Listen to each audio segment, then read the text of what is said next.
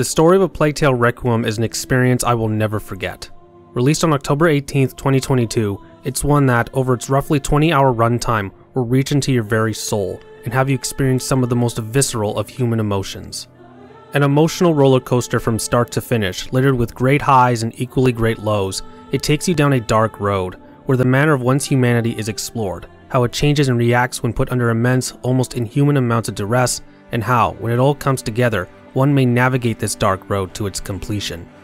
As mentioned in the last video in this series, the Plague Tale series is a deeply emotional, deeply human set of stories. Yet with Requiem, Asobo took what they did with Innocence and amplified it by 1,000, maybe even 1,000,000, with greater stakes and greater turmoil, once again set against the backdrop of one of history's greatest catastrophes. Never before have I had a whole game and its story leave me so emotionally broken, such was the experience.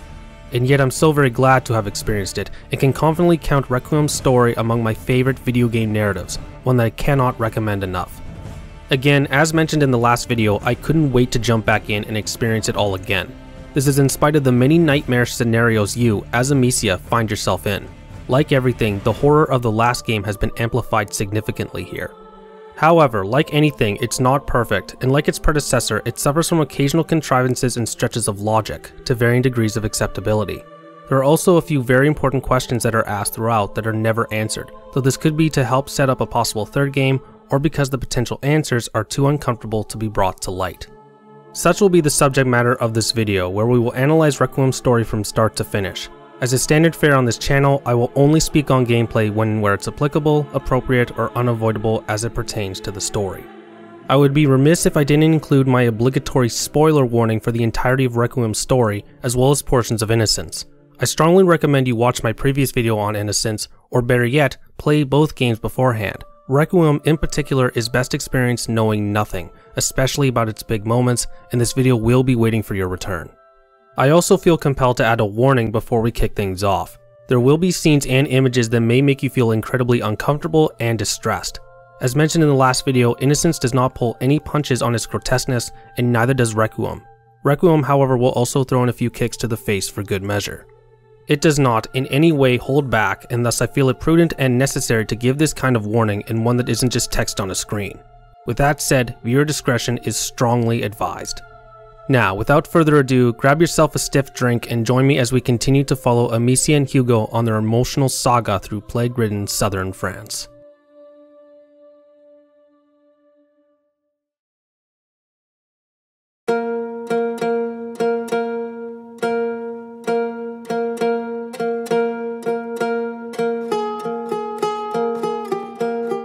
The story begins rather ominously.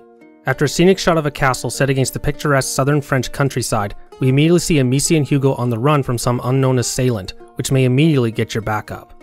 They eventually reach a lone tower, where they turn and face their pursuer, who emerges from the bushes. Ha! Bloody brambles! You're going too fast for me. Turns out it was all just a game, and the trio all share a laugh, while we, the player, can relax if we were indeed fooled by this early ploy. We then follow Hugo down a road towards the ruined castle, where they continue their game at a set of similar ruins found along the way. 6 months have passed since the end of Innocence, and the de Runes and Lucas have been on the road, heading for an as of yet unknown location, having been forced to leave Aquitaine behind. If you remember, after they killed Vitalis and severely crippled the Inquisition, powerful people, presumably what is left of the Inquisition, went after them, making them something akin to pariahs in the region. While we don't get too much in the way of specifics of the last 6 months, what we do know, and is drip-fed over the opening few hours, is that things have been relatively peaceful. The Prima Macula, the corruption in Hugo's blood, has calmed, pretty much to the point of becoming dormant once again, and that Beatrice, Amicia and Hugo's alchemist mother, has taken Lucas on as her apprentice. From these opening minutes, you may quickly notice a couple things that are changed from the first game, most notable among them being that they're all using English accents instead of the quaint, lilty French accents of the previous game. Hugo? I'm really sorry.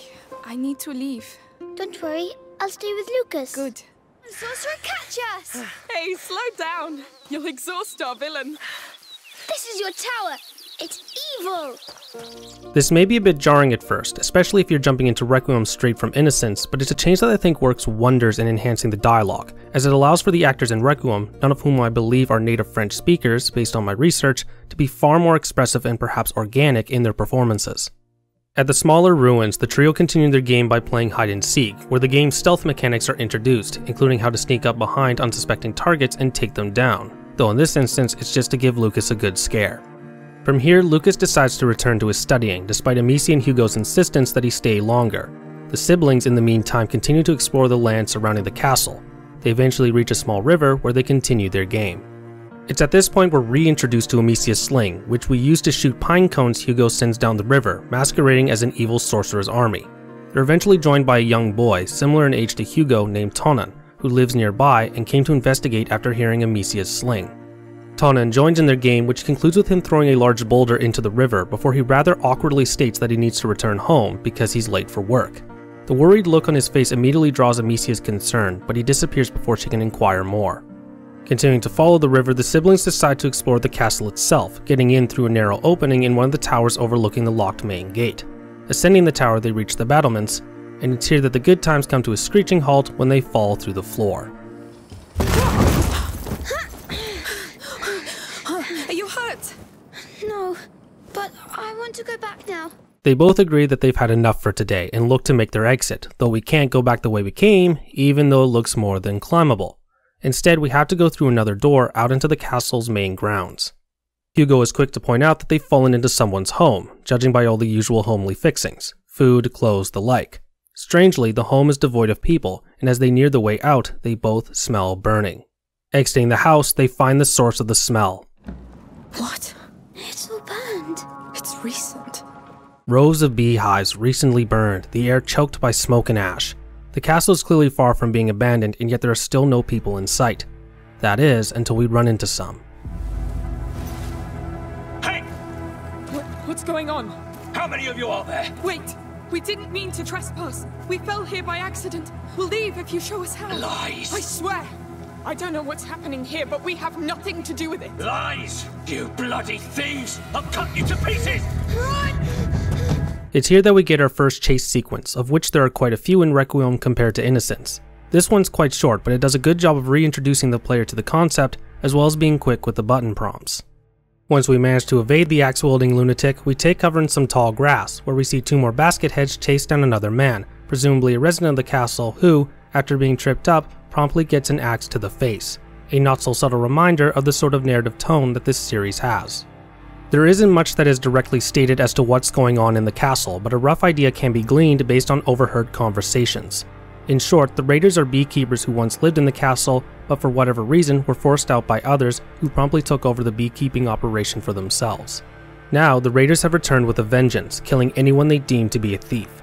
Amicia and Hugo have arrived in the midst of this, and despite saying that they just got lost and have nothing to do with the thieves, the raiders see them as such and seek to kill them. This forces us to stealthily get out of the castle, and it's during this segment that the game's stealth mechanics are expanded upon, using distractions, hiding under tables, using Hugo to crawl through small openings to unlock doors, and so on. Along the way, we learn that Tonan is a brother of some of the raiders, and that his job was to watch out for more of the thieves. Instead, he ran off and played with Amicia and Hugo, his disappearance getting the leader of the raiders, and one of his brothers, more than a little riled. We find Tonan again just as we're about to make our escape, being choked to death by his brother with another looking on. Hugo intervenes even as he and Amicia are about to get away, and the siblings are confronted by the two older raiders, named Matthias and Remy. Amicia tries to talk their way out of it, even taking the blame for Tonan's lateness, but the raiders won't hear it. A scuffle ensues, leading to Amicia getting choked out, though not before using a knife against Matthias, something she's never done before. Hugo attempts to rescue her, but is pushed away by Remy, who proceeds to help Matthias kill Amicia. Before they can, however, Hugo summons a certain dangerous power, before falling unconscious, and the screen fades to black.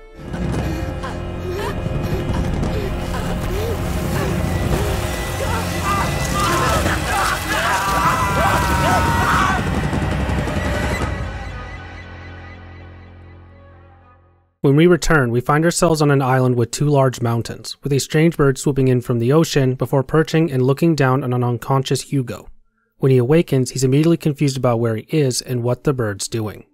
It's then that he suffers from a sudden headache, followed by blackened veins growing all over him, a sign that the macula is returning with a vengeance. It's at this point that the bird begins to lead him along the beach, doing a fancy vanishing act all the while. Scared and with no idea what to do, Hugo begins to follow it. You might have figured out by now that this is a dream, one that, as we'll learn a little later, Hugo's been having for quite some time. The bird in question is a phoenix, a mythological creature that, across various centuries and cultures, has come to symbolize immortality, resurrection after death. It also holds great importance in alchemy, representing resurrection and renewal, the final stage of alchemy. Case in point, in Innocence, the box where we find the elixir Beatrice was working on in her secret laboratory bore the symbol of the phoenix on its front. Following the phoenix eventually leads us away from the beach and through a narrow passage in a seawall that eventually leads to a meadow. Across the meadow is a pond with a large tree, with a sort of temple overlooking it, the phoenix watching Hugo from a crumbling pillar. As Hugo approaches the pond, the macula begins to consume him, forcing him to a walk, then to a crawl. The sky and land grows ominously darker, and Hugo begs for it all to stop, while the phoenix looks on in stark silence.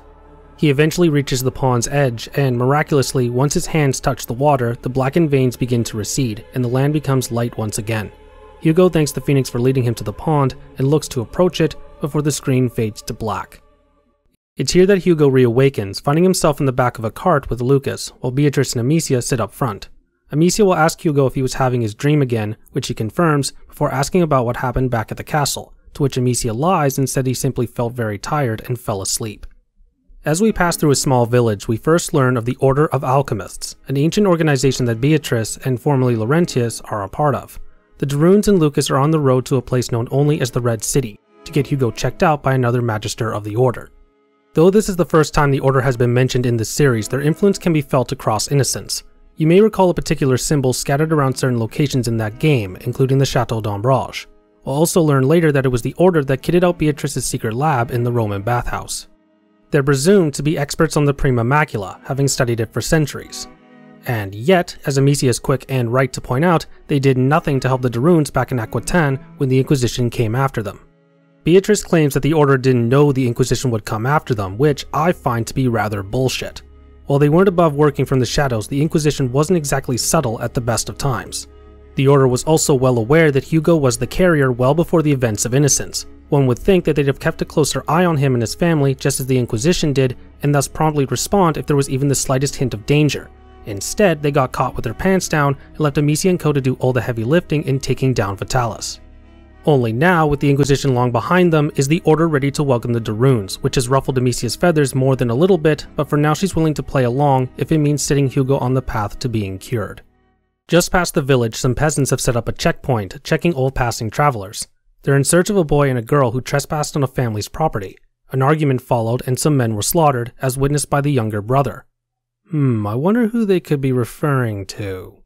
Beatrice attempts to talk their way out of it, but Hugo is discovered. The peasants grab Amicia before their horse is spooked and pulls the cart away in a panic. So begins our first stealth gauntlet, where everything we learned in the castle is put to the test, with the added caveat that Amicia doesn't have her sling still on the cart, meaning she can't fight back. After a short chase sequence where the father of the slain men sets a field on fire and Amicia is almost killed, saved by falling debris, we find the cart, destroyed and scattered, and her sling, just as another peasant moves in for the kill. It's here that we're taught how to counter, something we really couldn't do in Innocence save for certain instances, as well as how certain enemies can be choked to death with a sling if they're in a dazed state. This can also be done by sneaking up on enemies. Now that we have the sling, we can properly fight back, though stealth remains very much a viable option if we choose. All the while, Amicia will lament how none of this should have happened, angry with both the peasants for starting it and herself for letting it escalate. We eventually find the others, with Beatrice being held hostage by a peasant. With no other choice, Amicia kills the man, saving her mother, before checking on Hugo, who's gone unconscious due to shock. As we can see, she's badly shaken by what's just happened, her hands shaking and her breathing labored and inconsistent. 6 months of peace and quiet have just been shattered in the space of presumably a few hours, Amicia once again forced to kill. Beatrice falls to her side and attempts to calm her down, just as Hugo reawakens. The screen fades to black, and we're greeted by the title screen.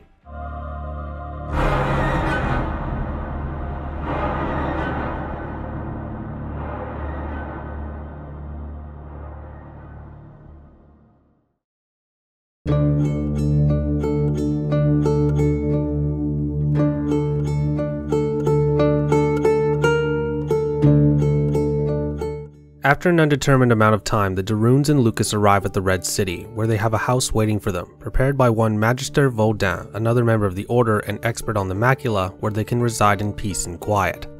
Entering the city, they find that there's a fair going on, celebrating midsummer and the feast of St. John the Baptist. With Beatrice's permission, Amicia and Hugo set out to explore the fair, telling her to seek out a house at the top of the hill with a phoenix weather vane when they're done. From here, we're afforded some limited exploration, chock full of interactions with the city's denizens. There's even a small throwing game we can do which introduces us to the collectible souvenirs which we can find scattered across the game's levels, though they're more like hidden story moments any eagle-eyed player might find throughout the story. There's also some amount of foreshadowing both from these interactions and from overheard conversations as you explore about future events. With regards to the Red City itself, though as mentioned earlier it's only ever referred to as such, it's loosely based on the city of Arles in southern France, the two sharing a plethora of similarities. Both cities reside on a river, both have red brick or roof buildings, and have a conspicuous Roman amphitheater. The main difference comes from the surrounding geography. While the land around the Red City is quite hilly, the land around real-world Arles is notably flat. Once we're done exploring, we can head up to the house with Lucas waiting for us just outside. After sharing a moment looking out over the city, we head inside where Amicia takes a suddenly tired Hugo upstairs to have a nap. Just as Amicia is about to let him sleep, Hugo will tell her that she must go with him to the island in his dream, so that she might be healed too. What this means is unclear, though if I had to hazard a guess, it could be that Amicia is suffering from some form of PTSD caused by the events of the last game, which perhaps hasn't gone unnoticed by Hugo. This appears to be evidenced by when Amicia heads back downstairs where Beatrice is teaching Lucas. While this is happening, Amicia will stare into a candle and enter some sort of trance, and echoes of memories of the events of Aquitaine begin flooding back.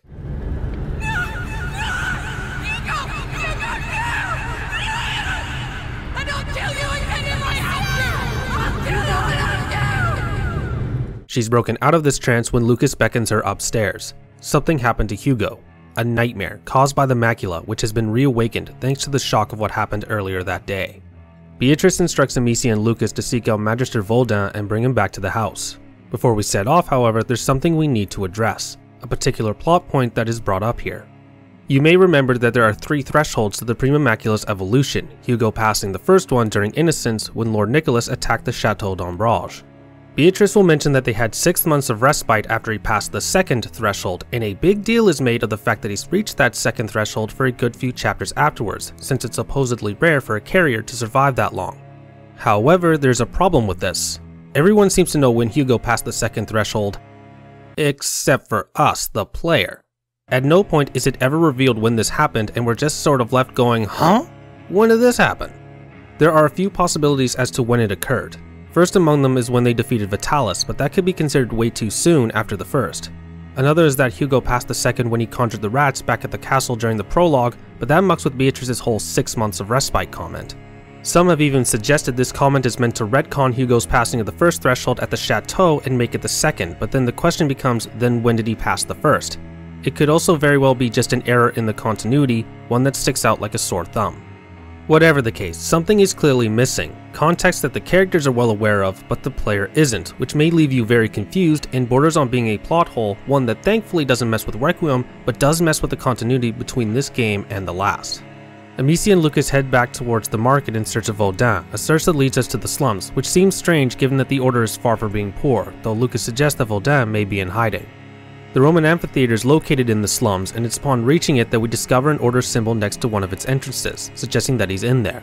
Unfortunately, the area is closed on the orders of the Count of Provence, with soldiers strictly enforcing it. We need another way in, and find it through a side door, where we quickly discover the worst possible scenario has happened. The plague, known as the Bite, has reached the Red City. Earlier, you may have overheard a conversation about the amphitheater being locked down due to a large number of animals getting sick and dying, which is believed to be behind the deathly stink emanating from it. The truth, unfortunately, is that the stink is coming from the rotting, diseased corpses of plague victims, locked inside the amphitheater and left to die a slow, agonizing death. Lucas will initially suggest that they brought it with them. Hugo is the carrier of the macula after all, before suggesting not even a minute later that it could very well have been a sick person that brought it in. In any event, Vaudin is somewhere trapped in this mess and they need to find him quickly. Moseying along, we discover that we aren't alone. I don't know him! I swear! You piece of... A band of mercenaries have somehow managed to get inside the arena, and they too are searching for Vaudin, considerably raising the stakes. Adding to this increasingly volatile situation is the growing scope of the Bite's mortal grip on the amphitheater and the people that called it home. Dozens of bodies become hundreds, either piled up like refuse or left to die where they lay, whole families succumbing all at once, the plague indiscriminate in its infectious rampage. This is taken to a whole other level when we discover, after traversing the amphitheater's stands, that there's an entire slum within the ruins, the perfect breeding ground for the Bite to proliferate, a veritable smorgasbord for the rats. At the far end of the amphitheater, across the slum, is a tower bearing the Order's symbol, which Lucas surmises is where Vuldan will be. The duo hasten to get there, but an already very precarious situation turns downright dangerously terrible when the rickety walkway they're on collapses, and they fall into the depths of the amphitheater, into a chamber full of eaten corpses.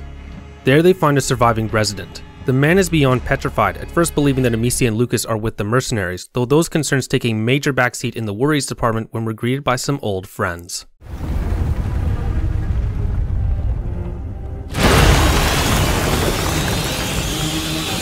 Thankfully, the man has a torch and Amicia and Lucas are standing in sunlight. If you remember, rats are afraid of the light. But soon more rumbles are heard and felt, telling Amicia and Lucas that more of the ravenous rodents are on the way. Suddenly, a literal tsunami of rats comes barreling through, killing the man and forcing Amicia and Lucas to run like hell in the first of a few chase sequences involving the rats. They manage to escape, but that lasts all of 5 seconds when the rats burst through a grate in the wall. Luckily, there's a wall-mounted torch next to the door, keeping them safe from the rats. For now.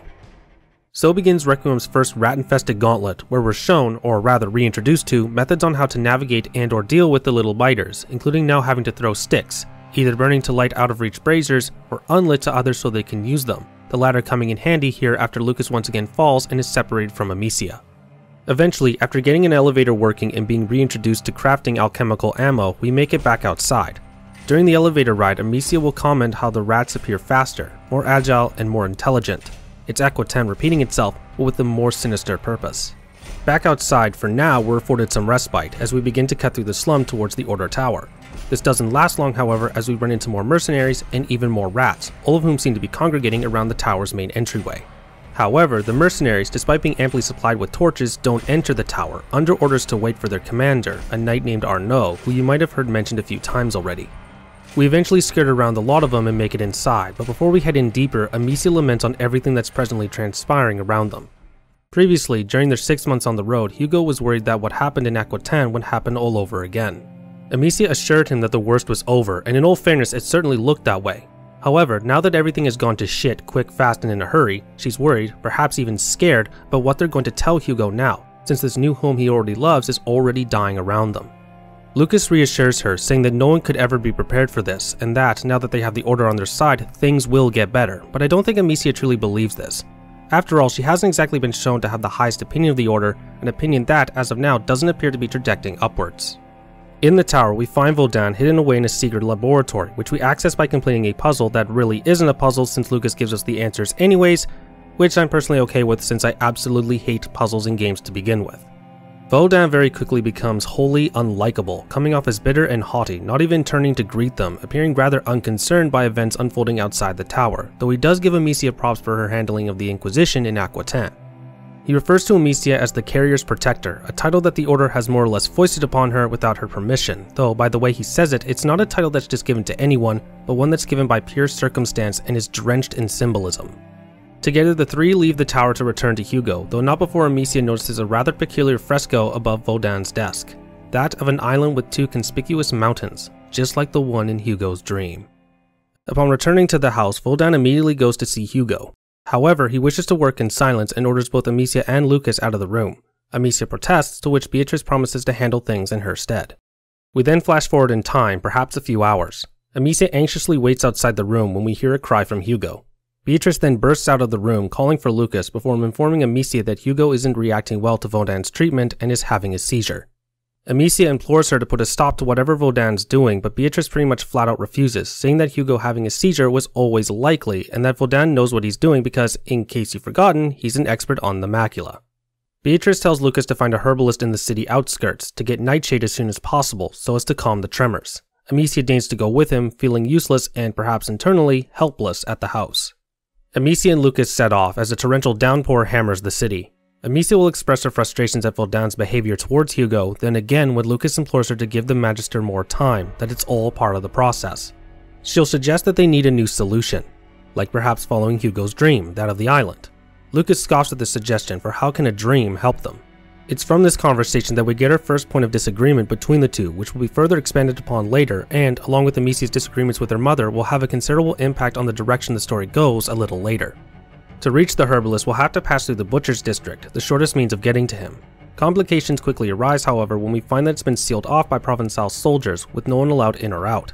With no other option, Amicia and Lucas resort to sneaking in via a back way, one that leads directly into the butcher's dump. Don't think, just hold your breath. No! Unfortunately, this is only the beginning of our troubles. After losing control of a cart we try to move, rats emerge from underground. Simultaneously, we hear a scream from a nearby house and realize that the soldiers didn't evacuate the district before sealing it off, just like in the arena. Eventually, we run into a soldier who, in keeping with his orders, moves to kill them, forcing Amicia to take action and kill him first. We quickly discover that the soldiers are doing more than just abandoning people to the rats, but straight up purging the district. It's eerily similar to what the Inquisition was doing in the town in Innocence, though in that instance they had enough twisted decency to evacuate the townsfolk, even if forcefully, while only slaughtering the sick. Here in the Red City, everyone in the Butcher's District is condemned. From this point, we now have to deal with both rats and soldiers, even sicking the former against the latter. We eventually reach the gate out of the city where we see soldiers heading for the outskirts. Originally, Amicia and Lucas believed the herbalist would be safe since he's outside the city, but now there's a very real possibility that the outskirts are also being purged, putting them in a race to find him before the soldiers do.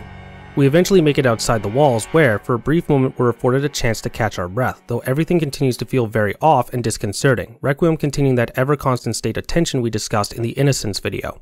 It doesn't take long for us to find yet more rats and soldiers, Amicia and Lucas both suggesting that the rats are instinctively following the blood left by the soldiers and their purges, highlighting the utter futility of their attempt to quarantine them and the bite. Pressing on, we eventually find the herbalist, who in fact you'll have already interacted with during your search for Vaudin, as well as his wife, a florist whose stall is located in the square where the fair is taking place. Unfortunately for us, the herbalist has been taken prisoner by some soldiers, his hands bound and being led away from his home. The soldiers need him and his plants, even though there are doctors and sick people that need him and his supplies. Upon seeing what the soldiers have done to his friends and neighbors, the herbalist gives the soldier escorting him a piece of his mind. In response, the soldier will punch him to the ground, then promptly kill him, despite saying only moments earlier that they needed him alive. There is no saving the herbalist here, for they're both surrounded by rats, and extinguishing the soldier's torch will leave them both exposed to the little biters. Sniping the soldier with the sling will also extinguish the torch, and we repeat the gruesome process. Amicia immediately begins to panic, for the herbalist was their only means of getting the nightshade. Lucas will respond by saying that he knows what the plant looks like and that all they need to do is get into the herbalist's shop. They manage to reach the gate, which is locked, but find an opening further along the wall that they can slip through. This opening leads directly to what appears to be the herbalist's workshop, where we begin to look around for nightshade. It's during this search that, if you approach a nearby pond, you'll find the herbalist's wife, murdered by soldiers. None of the plants outside are nightshade, much to Amicia's consternation. Heading inside the workshop, we don't have much luck either. We're then quickly forced to hide when we hear voices outside. It's here that we're introduced to the Beast, the man in charge of the purges as well as the seizure of any and all goods, mostly food and medicine, left in charge of the Red City and its outskirts by the Count of Provence. All that we know about him is learned through overheard conversations from soldiers, the majority of whom disapprove of his methods in dealing with the rats and the plague, methods that are only making things worse. However, they still follow him anyways. Given his rather intimidating presence, they do so probably more out of fear than any true loyalty. Soldiers spill out across the rest of the property. It's here that I want to point out Amicia's increasingly fragile mental state. You may notice over the course of this section her increasing trepidation and anxiety, given form by the panicked wavering in her voice that becomes more and more pronounced as the level goes on. This hasn't gone unnoticed by Lucas, and as they hide beneath the window of the workshop, he'll even point out at that very moment that she isn't even breathing, before she adds that she feels dizzy and that her heart is pounding.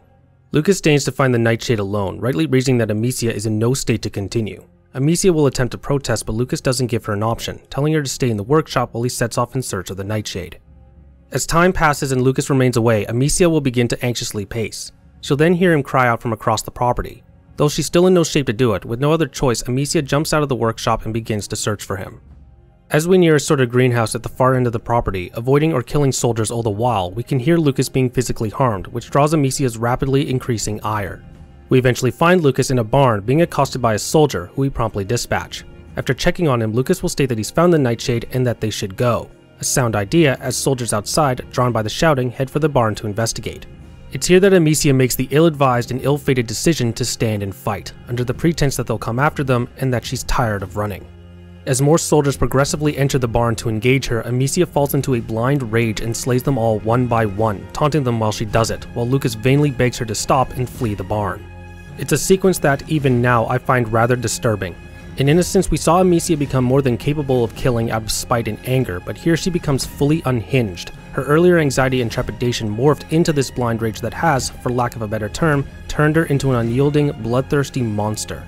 This is no doubt being further fueled by her anger at the carnage they've had to wade through, the thousands of corpses left by the soldiers, as well as the pervading sense of helplessness and frustration at Vuldan's torturous treatment of Hugo.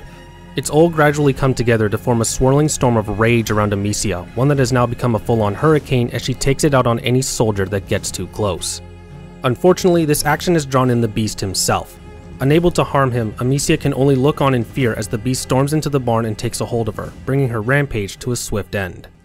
We transition to seeing Amicia and Lucas thrown into a cell, followed by another unknown jump in time where the beast informs them that they plan to let the executioner have a bit of fun with them before they're sentenced to the gallows.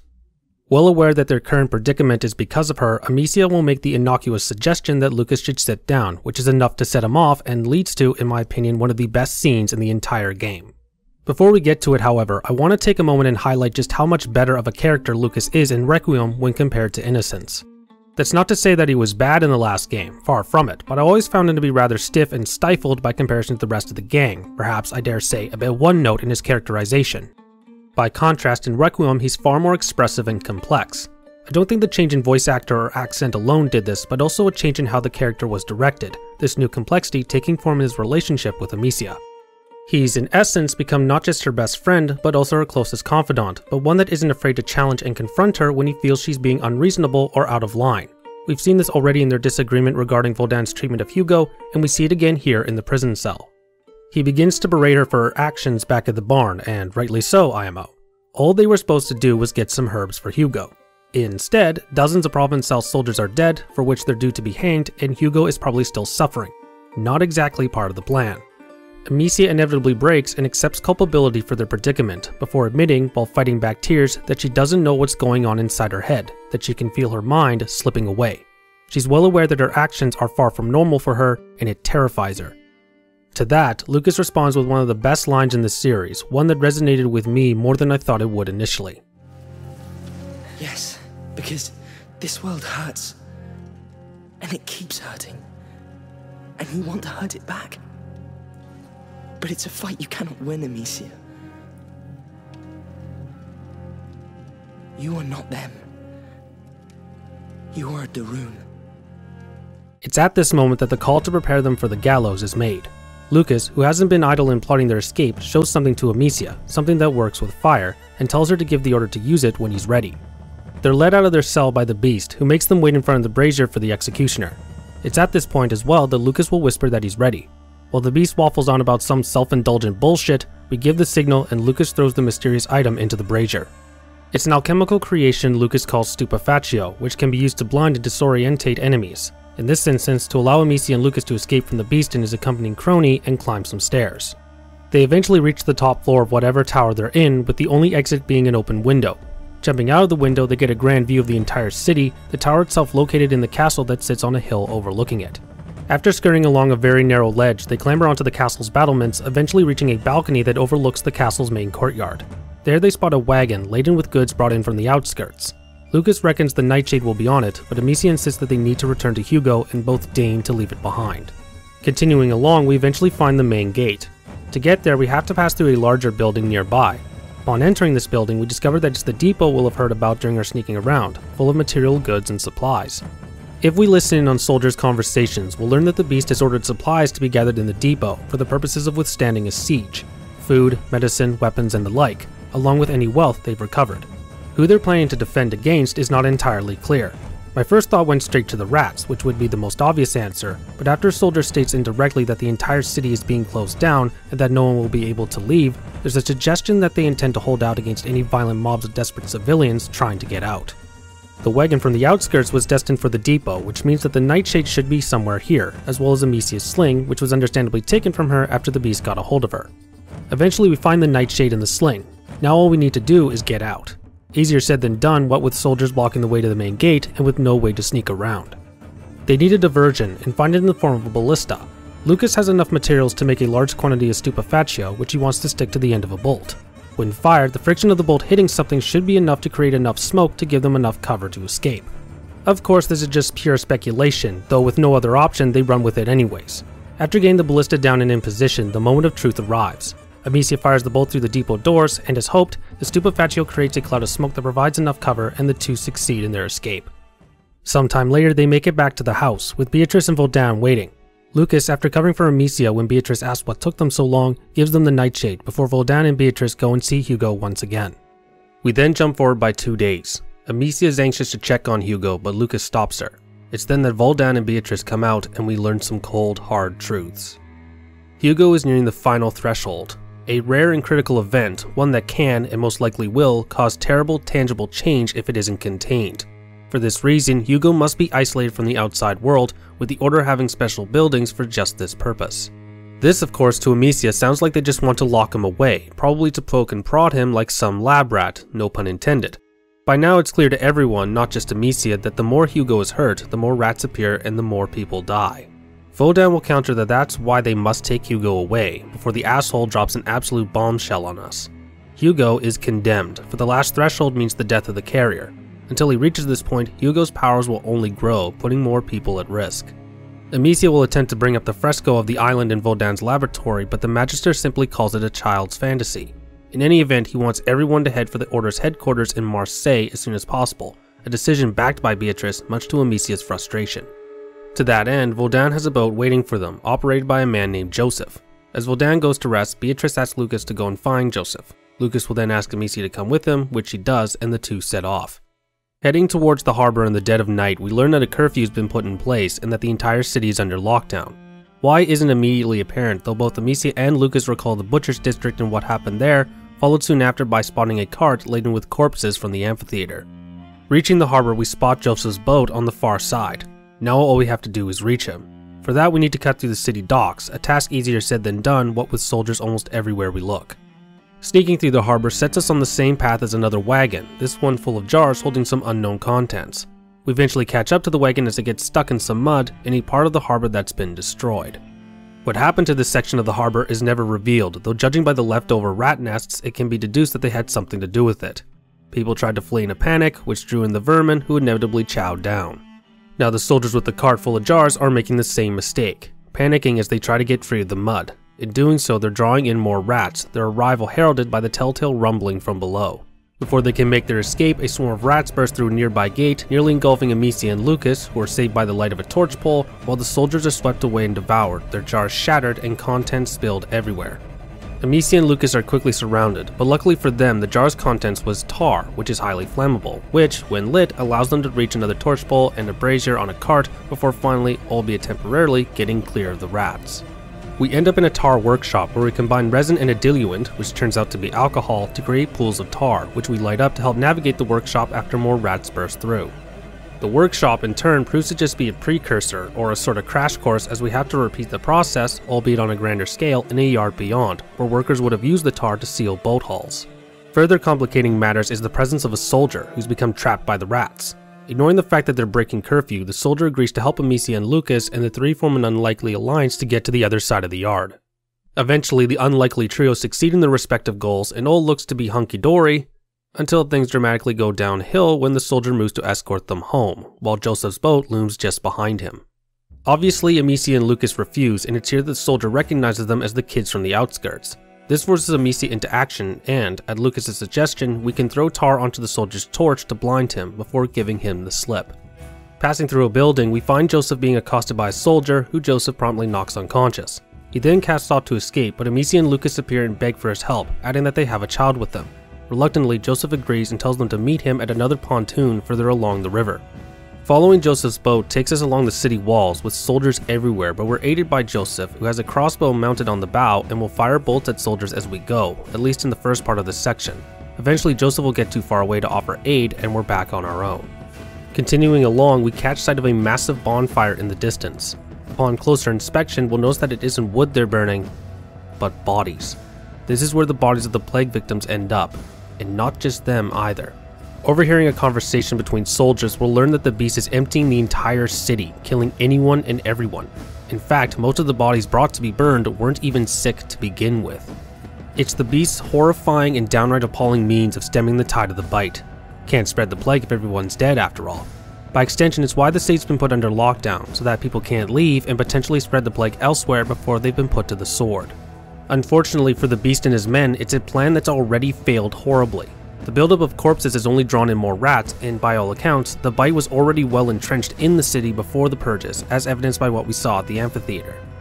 Leaving the horror of the body bonfire behind, we pass through another gate and reach the other pontoon, with Joseph and his boat waiting for us. While speaking to Joseph, something in the ground violently stirs, an all too familiar sign that things are about to go very, very wrong.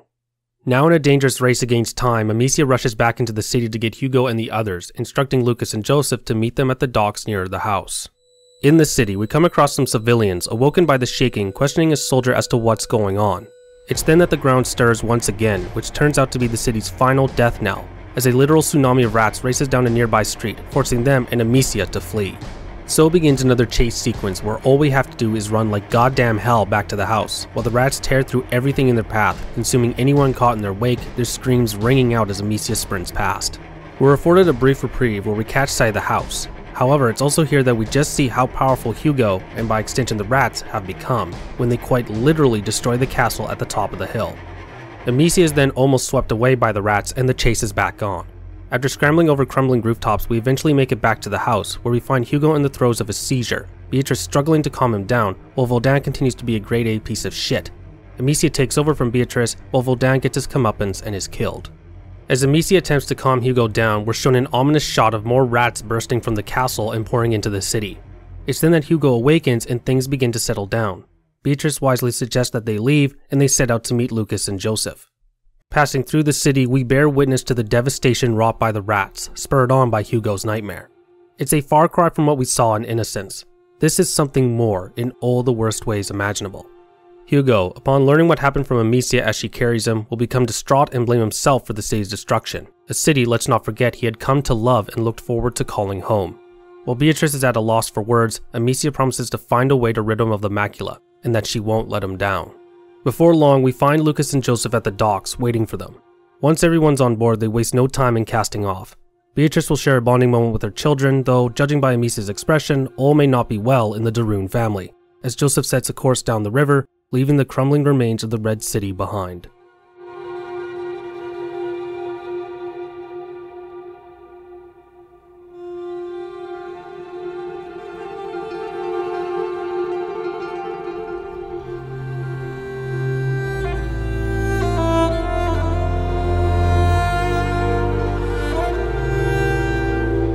As morning dawns the next day, everyone on the boat is in a somber mood, the previous night still fresh in their minds. Despite putting some distance between themselves and the city, its aftermath continues to dog their proverbial steps, with hundreds, if not thousands of bodies flowing down the river alongside them. Amicia, Lucas, and Hugo have taken up residence in the cabin, with Hugo waking up from his dream with the Phoenix. He'll then make it clear to Amicia that he doesn't want to go to Marseille, a wish he first iterated as they walk through the ruined city, and that he wants to go to the island in his dreams, dead certain that it's there that he'll be cured. Beatrice will then enter the cabin and wish to have a private word with Amicia, and it's here that we witness the rising tension between mother and daughter take shape, and has been doing so since Vaudin first arrived at the house back in the Red City. Beatrice is still set on going to Marseille, even after everything Vaudin did, while Amicia wants nothing to do with the Order anymore. Though she may not have a plan of her own, or is not yet entirely sold on looking for Hugo's island, to Amicia anything is better than the goddamn Order. Neither one of them is willing to budge, though Beatrice, to her credit, does acknowledge that Amicia and Hugo share a bond that she can't even begin to understand. It's the one thing in this instance they agree on, though Amicia is rather cutting in her response. You're right. You just don't understand. Before their argument can come to a head, Joseph calls from outside and Amicia goes to investigate, leaving Beatrice to dwell on what's been said. At the risk of sounding like she's free of any culpability, I can't help but feel some amount of sympathy for Beatrice. She's caught between two worlds, two modes of thought which are incessantly clashing with one another. On the one hand, she's a magistra of the Order of Alchemists, which no doubt carries with it a considerable amount of expectation, such as towing the Order line, or perhaps more accurately, remaining in keeping with their established doctrine, such as taking the carrier to one of their special buildings when needs necessitate. On the other, she's a mother who wants to do what's best for her children, one of whom just so happens to be the carrier, and I suspect that, in her heart of hearts, she knows that taking Hugo to the Order will only make things worse, if not immediately, then further down the road. Yet this goes directly against the Order's mandate, and thus we circle back to what's expected of her as a magistra, thus spurring this inner conflict within her soul, with the Order and Amicia representing each side of it. So far we've seen Beatrice lean heavily towards the Order for the reason we just established, but also because it's the only concrete path laid before them. Despite his insistence on finding it, Hugo's Island is still a massive question mark as of now and thus can't be entirely relied upon. However, it's for that reason that Beatrice is not free of any culpability for what happened to Hugo in the Red City. I suspect at any point she could have told Vaudin to stop, but doesn't even try. It's like her motherly instinct is shut off as soon as the bastard showed up. This conversation with Amicia, particularly after she leaves the cabin, is where I think she begins to realize that she's been wrong to stay true to the Order, though as evidenced by later dialogue, she isn't ready to give up on it just yet. The boat has gotten stuck on some debris. Hopping off, Amicia and Lucas push it free, but are now stuck on the bank as Joseph is unable to stop. With no other choice, they look for a way to link back up with the others, who carry on down the river. While searching for a way around, Amicia will make clear her desire to find Hugo's Island. Lucas will ask about her mother, to which Amicia will answer that she doesn't care what she does, before adding that Lucas will need to pick a side, which I think is rather unfair on her part, as it puts Lucas in a rather difficult position. Lucas has stood by Amicia on more than a few occasions, through all sorts of horror and danger, yet none of that seems to matter anymore as Amicia point blankly states he needs to pick a side, as if it were that simple. Lucas has, to a degree, towed the Order line, as evidenced by his early defense of Vaudin and he and Amicia's disagreements regarding Hugo's Island, but I think this can be boiled down to the simple fact that he's Beatrice's apprentice. In fact, I think he's more loyal to Beatrice than he is to the Order, and thus remains somewhat in lockstep with her. That said, he's simultaneously loyal to Amicia and Hugo and wants to do right by them. So far he's managed to navigate these opposed loyalties well enough, but now they're actively butting heads, which has put him between a hard rock and an even harder place. Now, to top this all off, Amicia is demanding that he choose between these loyalties without so much as taking into consideration Lucas's position in all of this. I can appreciate that Amicia isn't perhaps in the best headspace at this moment, but I find it rather harsh and short-sighted on her part to make such a strict demand of her closest friend who can't just make that decision rashly. Following a narrow forest path, Amicia and Lucas come upon a cliff edge overlooking an abandoned work site where a bridge was previously being constructed. From this vantage point we can see the others, Joseph managing to bring the boat close to shore, who in turn spot them. Just as we're about to clamber down some scaffolding to rejoin them, the rats decide now is a good time to reappear, bursting from beneath and, naturally, spreading out across the worksite, blocking the duo's means of reaching the boat. So begins the laborious task of getting back to the boat while circumventing the rats, which is mostly done by way of cranes carrying bundles of hay that can be set alight, though only temporarily, and can only be moved along a fixed axis. We're also introduced to pyrite, a mineral that generates light on impact and, as you can see here, serves as a means of escape from the vermin should they catch you without light, and will save your ass more than a few times, especially if you have a more aggressive playstyle. Amicia and Lucas eventually make it back to the boat, but there's another problem. A chain operating a pontoon across the river is blocking the way. To that end, we need to cross by way of the pontoon, though not before having to remove a corpse that's jamming the chain. Once across, we break the chain, though it takes the pontoon with it, forcing us to find an alternate means to get back across, which we do via arguably convoluted means on the incomplete bridge further along. While we're doing this, Lucas, for some unknown reason, ventures from the boat and disappears. Suddenly, as just we're about to finish up, we spot Lucas getting cornered by some of the mercenaries we encountered back in the Red City. Acting fast, Amicia takes control of the mounted crossbow and kills the mercenaries, before helping him evade the rats by way of flaming bolts stuck into crates, opening a path back to the boat. Once Lucas is back on board, Joseph will get the boat going again, and it's here that the mysterious mercenary leader Arnaud appears on a nearby cliff. So here's the famous girl with the sling. But it seems you're pretty versatile when it comes to killing my men.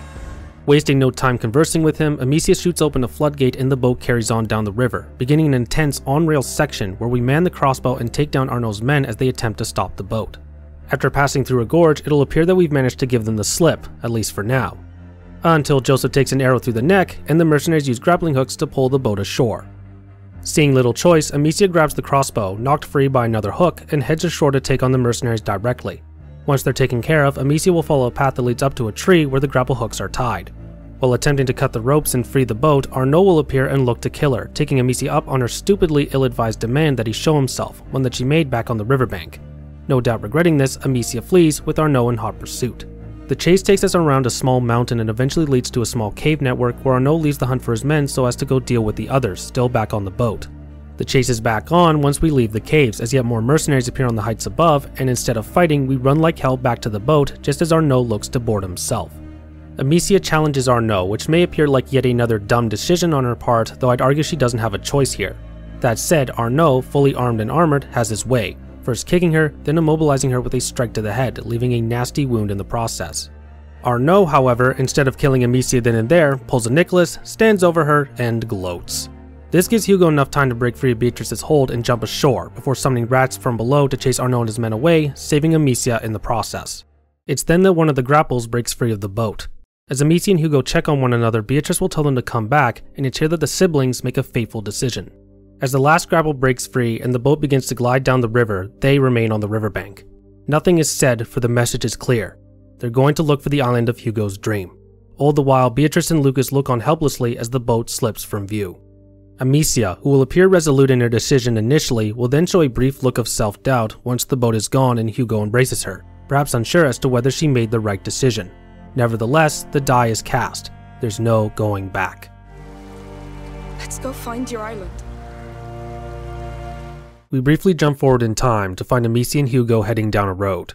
After briefly stopping by a stream to tend to Amicia's head wound, and where Hugo will make a sculpture of his dream island in the sand, they come upon a wide open field.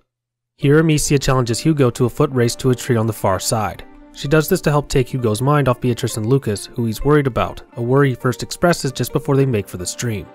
During this race, Amicia will briefly suffer from her head wound, slowing her down. It's an issue that will persist throughout this section and only get worse and worse the further along we go. Continuing along the stream, we start to hear some sort of chanting from the forest beyond, like you would hear at a church mass. Cresting a small hill, we find a sprawling camp nestled in the woods, the chants coming from deeper in.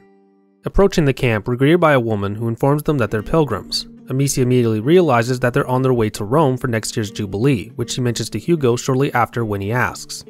Jubilees are special years in Western Christianity, celebrating the remission of sins and universal pardon. In Leviticus, the third book of the Old Testament, Jubilees are mentioned to occur every 50 years, during which slaves are freed, debts are forgiven, and God's mercies would be particularly manifest. The Jubilee of 1350 saw many visits to the Archbasilica of St. John Lateran, St. John the Baptist often seen as a symbol of repentance for one's sins by way of baptism, hence his sanctification as the Baptist. With all that in mind, it seems only fitting that Amicia, of all people, would come upon a camp full of pilgrims heading to a Jubilee that will inevitably see a sharp focus being placed on St. John, especially when considering the many sins she's committed so far.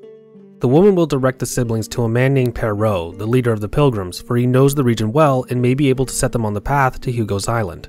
We find him leading mass in some ruins, the entrance into which we must wait at until he's finished. Once that's done, the siblings will ask about the island. Perrault doesn't recognize it from memory, but does mention that he has some old maps of the Mediterranean and offers to let them have a look, an offer they gladly accept. And it's here that the beast reemerges. Clearly unwilling to let go of what happened back in the Red City, he's either somehow managed to track Amicia and Hugo to the camp, or both parties happen to arrive at the same time in one big old goddamn coincidence. Perrault quickly picks up on the guilt written all over Amicia's expression. Instead of handing them over, however, he proves himself to be a bro, refusing to give up a child and instructs the siblings to follow him. You could say he's a pair bro. Oh, that was terrible, I'm sorry. We follow Perrault through the camp as the beast's men search tents and question pilgrims, even hiding under a cart at one point while he misdirects a group of soldiers and sends them away. From there, Perrault sends us on our way across a pen, where on the other side is a path that will lead us to the sea. Unfortunately, we don't make it even more than 10 yards down the path before we're spotted and javelins come flying in. A soldier will even get a hold of Amicia, who manages to kick him off, but in doing so, both she and Hugo are sent tumbling down into a ravine, which in turn reopens the wound on her head and she begins to suffer more as a result. They end up at a quarry which they proceed to go through. However, Hugo will tell Amicia to stop. He can hear people, even though neither we nor Amicia can see nor hear anyone. Hugo will then reveal that, through his connection with the rats, he can feel the soldier's presence. This grants us the ability called Echo, where Hugo can use his connection to pinpoint the location of soldiers within a certain range during particular sequences throughout the story after this point. It's an ability that shares certain characteristics with other similar abilities, such as The Witcher 3's Witcher Vision, Horizon Forbidden West's Focus Pulse, or Assassin's Creed Valhalla's Odin's Sight, to name a few, and is quite a helpful aid when analyzing enemy patrol patterns or orientating yourself during certain segments. We eventually make it through the quarry, but Amicia's condition is getting worse, suffering from dizziness and shortness of breath while also struggling to stay conscious. Once it passes, the siblings deign to cross a wide open area to the safety of a building on the far side. Naturally, that means more soldiers appear, though like many of the levels before, we have a few options as to how we can proceed. We eventually make it to the building and slip inside, but as soon as we do, Amicia suffers from another bout of dizziness, weakness, and severe pain, and there begins to be a very real worry that she won't make it much further. We enter a workshop, but before we can continue, Amicia suffers another attack and falls to the floor, before passing out completely, while a panicked Hugo tries to get her up. Rats then suddenly burst into the workshop, their inevitable appearance here foreshadowed by the many dead bodies scattered about, which show clear signs of being devoured. Soldiers will then join in on the far side, drawn to the noise. Hugo, becoming even more panicked, will then enter some sort of trance, and take control of the rats. Using them, we kill the soldiers in quick succession before Hugo is snapped out of his trance and Amicia suddenly regains consciousness. More soldiers enter and we repeat the process, this time with Amicia bearing witness. As we begin to traverse the rats, she's quick to tell Hugo to be careful with such power. After all, the macula wants to consume Hugo, and taking control of the rats, getting inside their heads, will only lead to that if he does it too often. Beyond is another open area with both soldiers and small packs of rats. Through Hugo, we can take control of these rats and sick them on most of the soldiers, at least those not carrying a torch, making this section a walk in the park by comparison to the one prior. Our path then leads through a small fortlet, where we run into the beast. How he managed to get here way ahead of us after we left it behind the pilgrims camp, I don't know. In any event, we have no choice but to face him, and in truth, it's high time we put him down anyway. The fight with the beast works similarly to the fight with Conrad Malfour at the beginning of Innocence. Unlike Conrad, who needs all his armor stripped before he takes a stone to the head, the beast only needs his chest piece broken off before sticking him with a crossbow bolt.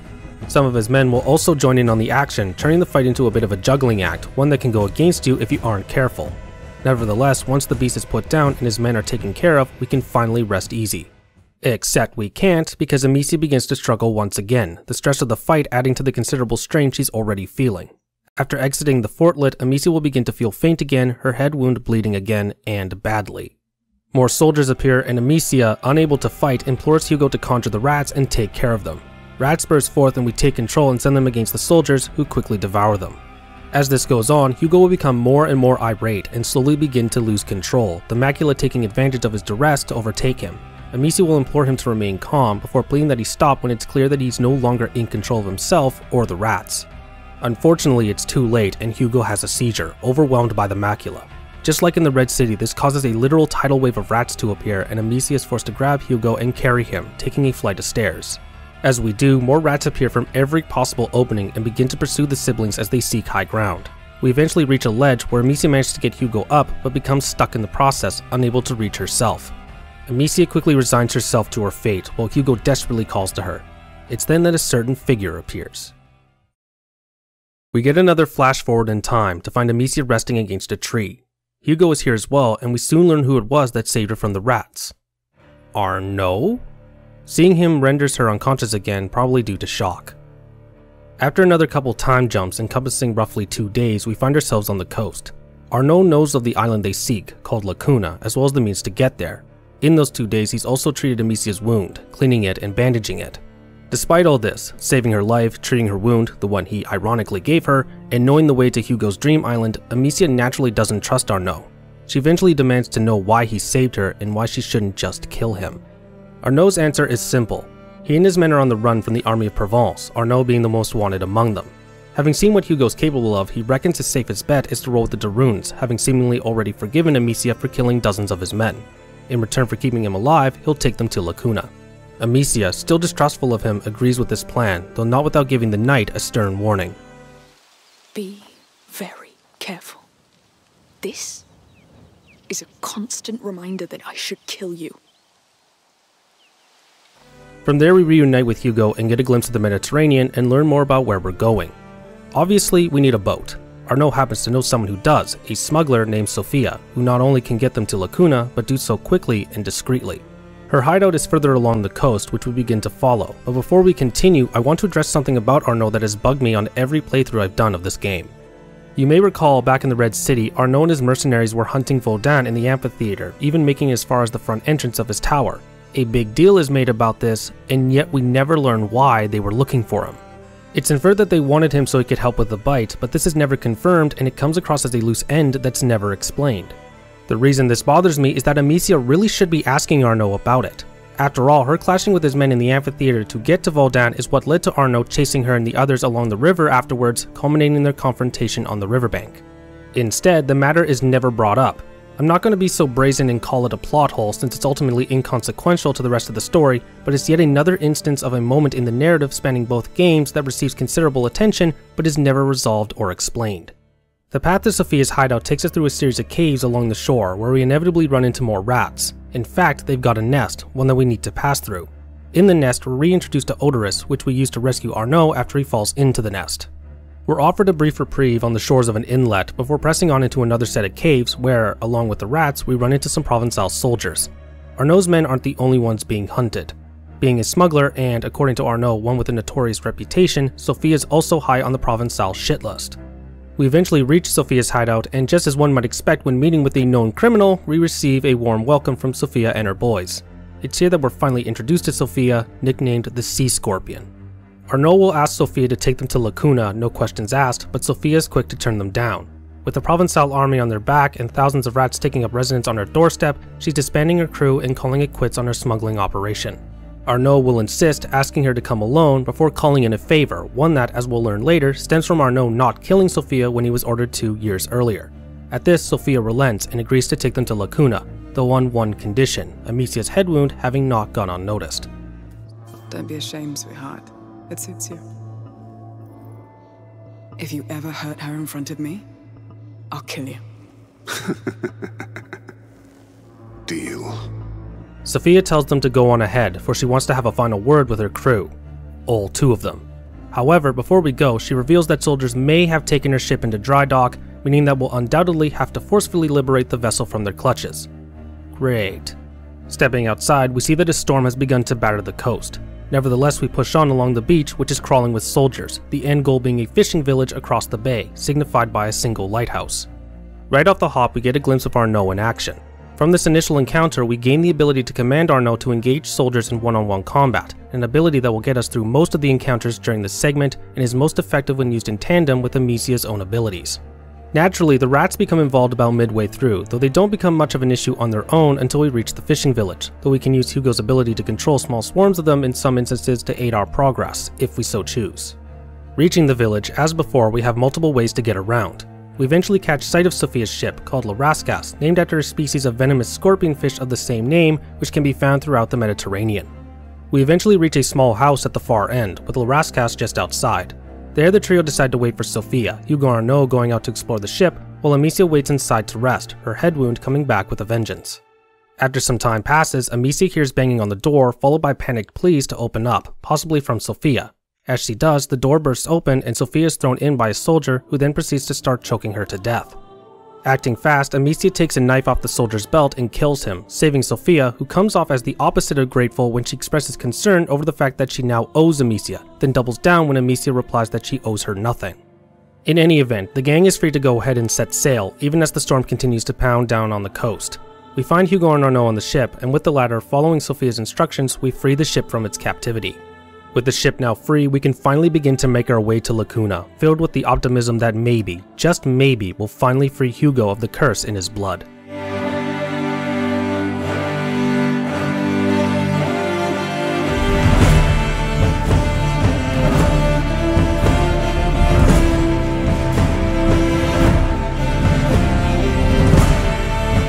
After a brief jump in time, we find ourselves on board Le Rascasse as the sun shines down on the Mediterranean. Here we're afforded some time to do some limited exploring of the ship, both on our own and with Hugo, as well as to speak to Sophia and Arnaud. During this, we learn a bit more about Arnaud specifically, both from him and Sophia, chiefly that he's carrying some amount of emotional turmoil, brought with him from time spent fighting in Aquitaine against the English, and manifested by his broken shield, his coat of arms having seen better days as well. It's while speaking with Sophia, Hugo will call Amicia to the bow where he's caught sight of something. Peering into the hazy horizon, something does indeed come into view. The 2 teeth, the mountains of Hugo's dream. They finally reached Lacuna. It's then, after a brief moment of excitement, Hugo will tell Amicia, rather off the cuff, that it's not important if he dies. Back in the Red City, most likely when Amicia was out of the house with Lucas, Vaudin told him as much would happen eventually, and Hugo has, by all accounts, accepted this grim inevitability. Amicia, understandably, doesn't take this well and looks to be on the verge of a panic attack when Sophia, rather gingerly, informs them that they'll be making land soon and that she needs Amicia's help. It's a scene and conversation that, despite appearances, is a rather important one, though I can't say why just yet, as it will need to be taken in context with later scenes and beats, so make a mental note of it for now. Arriving at a small seaside village, we're greeted by one of the locals who gives Hugo a crown of flowers, and from whom we first learn of the Brighter Days, a festival that just so happens to be going on, and of the Child of Embers, a pagan deity that the people seem to worship. Heading into the village with Arnaud, who's offered his aid, we come upon a market fair where we can begin to ask around about the phoenix and the healing pond on the island. If you remember, in Hugo's dream, he was cured of the macula by the water of this special pond. Alas, no one in the market knows of any phoenixes or special ponds. Hugo expresses some disappointment, but it doesn't last long. For the most part, he's just happy that they found the island of his dreams and that it's just as beautiful and vibrant as it was then. After we ask enough people, we eventually hear that the Brighter Days' festivities are about to begin and head further into the village to investigate. These include dancers, revelers, and a singing procession that marches through the village. Onlookers will throw flowers and bless them as they pass, including Hugo, who perhaps gets a little carried away. Hugo? Blessed be everyone! Oh, Lord. It's done! It becomes rather clear as we explore what limited portion of the village we can that the people of Lacuna are happy and prosperous, events on the continent barely registering to them if they're even aware of them at all. This, I think, is in large part thanks to the island's relative isolation, given that it's inferred multiple times to be hard to find, though it would also seem that, if the villagers are to be believed, the Child of Embers they worship is a rather generous patron. It could be argued that this worship of a clearly non-Christian deity is only possible thanks to this isolation, for, as it's pointed out a few times throughout our stay, the church would no doubt consider this pagan worship to be utter heresy, and if you have even a passing knowledge of medieval religious history, then you know how the church might react if they ever found out. Following the procession takes us to a sort of square where a great many people have gathered. It's here that we're finally introduced to Victor de Arles, Count of Provence, and the very man who supposedly ordered the purging of the Red City and its people. Or maybe not. We'll get to that. For those of you who may be wondering, Victor is not an historical figure, nor is he based on one, insofar as I've been able to research. He's a wholly created character by Asobo. The true Count of Provence in 1349 was Louis of Taranto, who was also simultaneously King of Naples, Count of Forcalquier, and Prince of Taranto, gaining all these titles, save for the princedom, through his marriage to Joanna I, who was also his first cousin.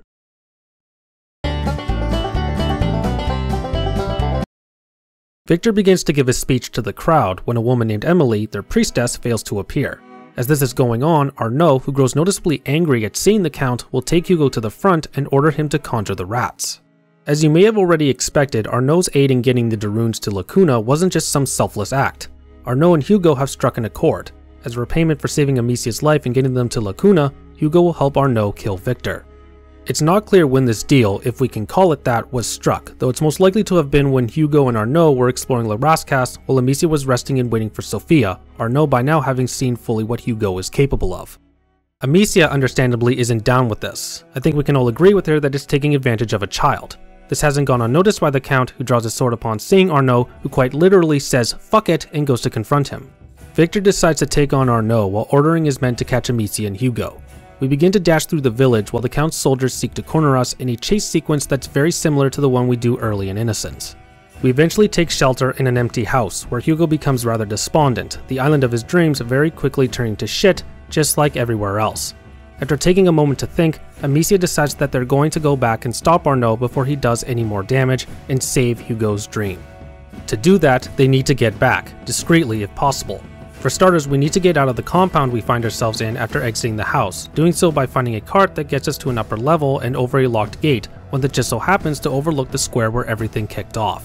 While getting the cart into position, Amicia will ask Hugo why Arnaud attacked Victor, who will answer that it's because of the Count that Arnaud's shield is broken. Jumping down into the square, we find that we're not alone. One of the Count's men is there, watching over the immediate vicinity with a falcon on his arm. This falcon is trained to kill and will swoop down and do just that if it catches you in the open. To that end, we must move from cover to cover, making sure not to get caught by the falcon's talons. This can be done by either timing our movements to the falcon's attacks or by distracting the bird and opening a window of opportunity to move. While offering little, if any, in the way of story, from a gameplay perspective I found this section to be quite neat and mechanically interesting, as well as somewhat terrifying, especially if you have a close call with the bird, and I find it somewhat disappointing that this sort of gauntlet or mini-boss encounter isn't used again for the rest of the game. After getting through this encounter, we continue through the village and find Arnaud and Victor still duking it out. Thinking fast, Amicia collapses a post that knocks down Arnaud, who's quickly seized by the Count's men. Victor then looks set to deal some punishment to the Daruns, but is stopped at a woman's behest. No, wait! Stop! Victor, stop! Meet Emily, Victor's wife, and the priestess everyone was waiting for back at the square before everything kicked off. Her presence, along with her words, quickly calms the evidently agitated Count, a calm only broken briefly when Arnaud starts spouting off again before the bastard is taken away and thrown in prison. With that settled, Emily invites Amici and Hugo to their place for dinner and offer Victor supports as a sort of recompense for helping take down Arnaud. We then jump to the front of the terrace of the Count and Countess's palace, where we follow them inside. We're given a tour of the palace by Emily and Victor as they lead the siblings to their room, where they can spend the night and freshen up. As we do, we learn more about the strange religion of Lacuna, the one centered around the Child of Embers. Emily is referred to as the Mother by the people of Lacuna, though it's not clear whether this is simply because of the ongoing brighter days or if it's a title she bears year-round. By extension, as we'll learn later, Victor is referred to as the Father, though it seems this title is only relevant during particular rituals or situations, as almost everyone refers to him as Count. Emily very much embodies her role, her mannerisms and demeanor that of a kind and caring mother figure who only wants best for her flock, whom I believe she considers to also be her children in a roundabout way, though not in the same way as the Child of Embers. Like the rest of the islanders, Emily attributes Lacuna's prosperity to the Child of Embers and created the brighter days to give thanks and celebrate the child, who, according to Emily and Victor, is foretold to return to them, the mother and father, and the people that revere him. Interestingly, they don't view this child as a god, but a long-sleeping child. Their child. A particular and noteworthy distinction that may appear a tad bit odd at first, but will come back and make more sense later. We eventually come upon an altar near the heart of the palace, bearing the image of this mysterious child, with a phoenix above it, just like the one from Hugo's dream. The siblings, continuing to be good and gracious guests, join Emily in prayer before the altar before asking to take some time to pray for their father.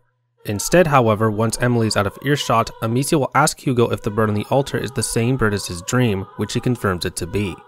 We continue to follow Emily and Victor, who take us to the bedroom they fitted out for the Daroons and plan to get them a fresh change of clothes, which is far more than the siblings could have asked for.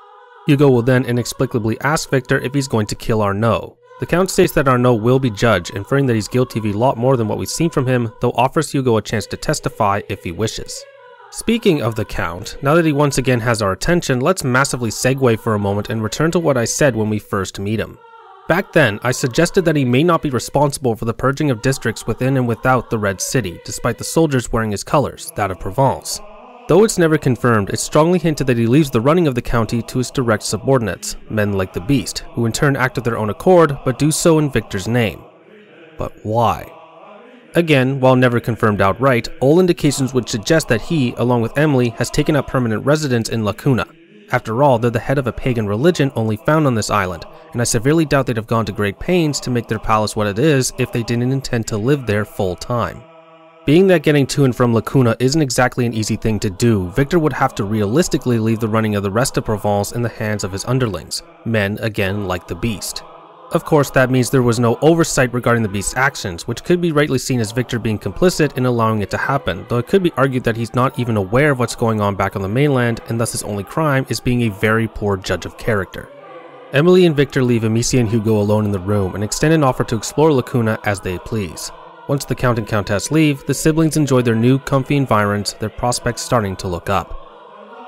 The next morning, after changing into their fresh new clothes, they leave the inner palace out onto the terrace, which we can explore at our leisure. While there isn't anything of note to find, Amicia and Hugo will make comments at certain elements of this area. You can tell the Count is rich. How? He has too many ponds. That is very true. Once we're ready, we can exit out of the palace proper, where we're greeted by Sophia, who has been languishing inconspicuously by the front entrance for some unknown time. Not one to be idle, she hung around the village, observing and listening. It's through these means that she discovered that Amicia and Hugo were at the Count and Countess's palace, and that Arnaud had been imprisoned. She strikes a nerve with Amicia when she gives her a hard time about what happened, which draws Amicia's ire. In truth, Sophia's just teasing her, though she likes what she hears from Amicia, her teasing doubling as a sort of litmus test to see if she can trust her. It's here that Sophia joins us and we begin to explore.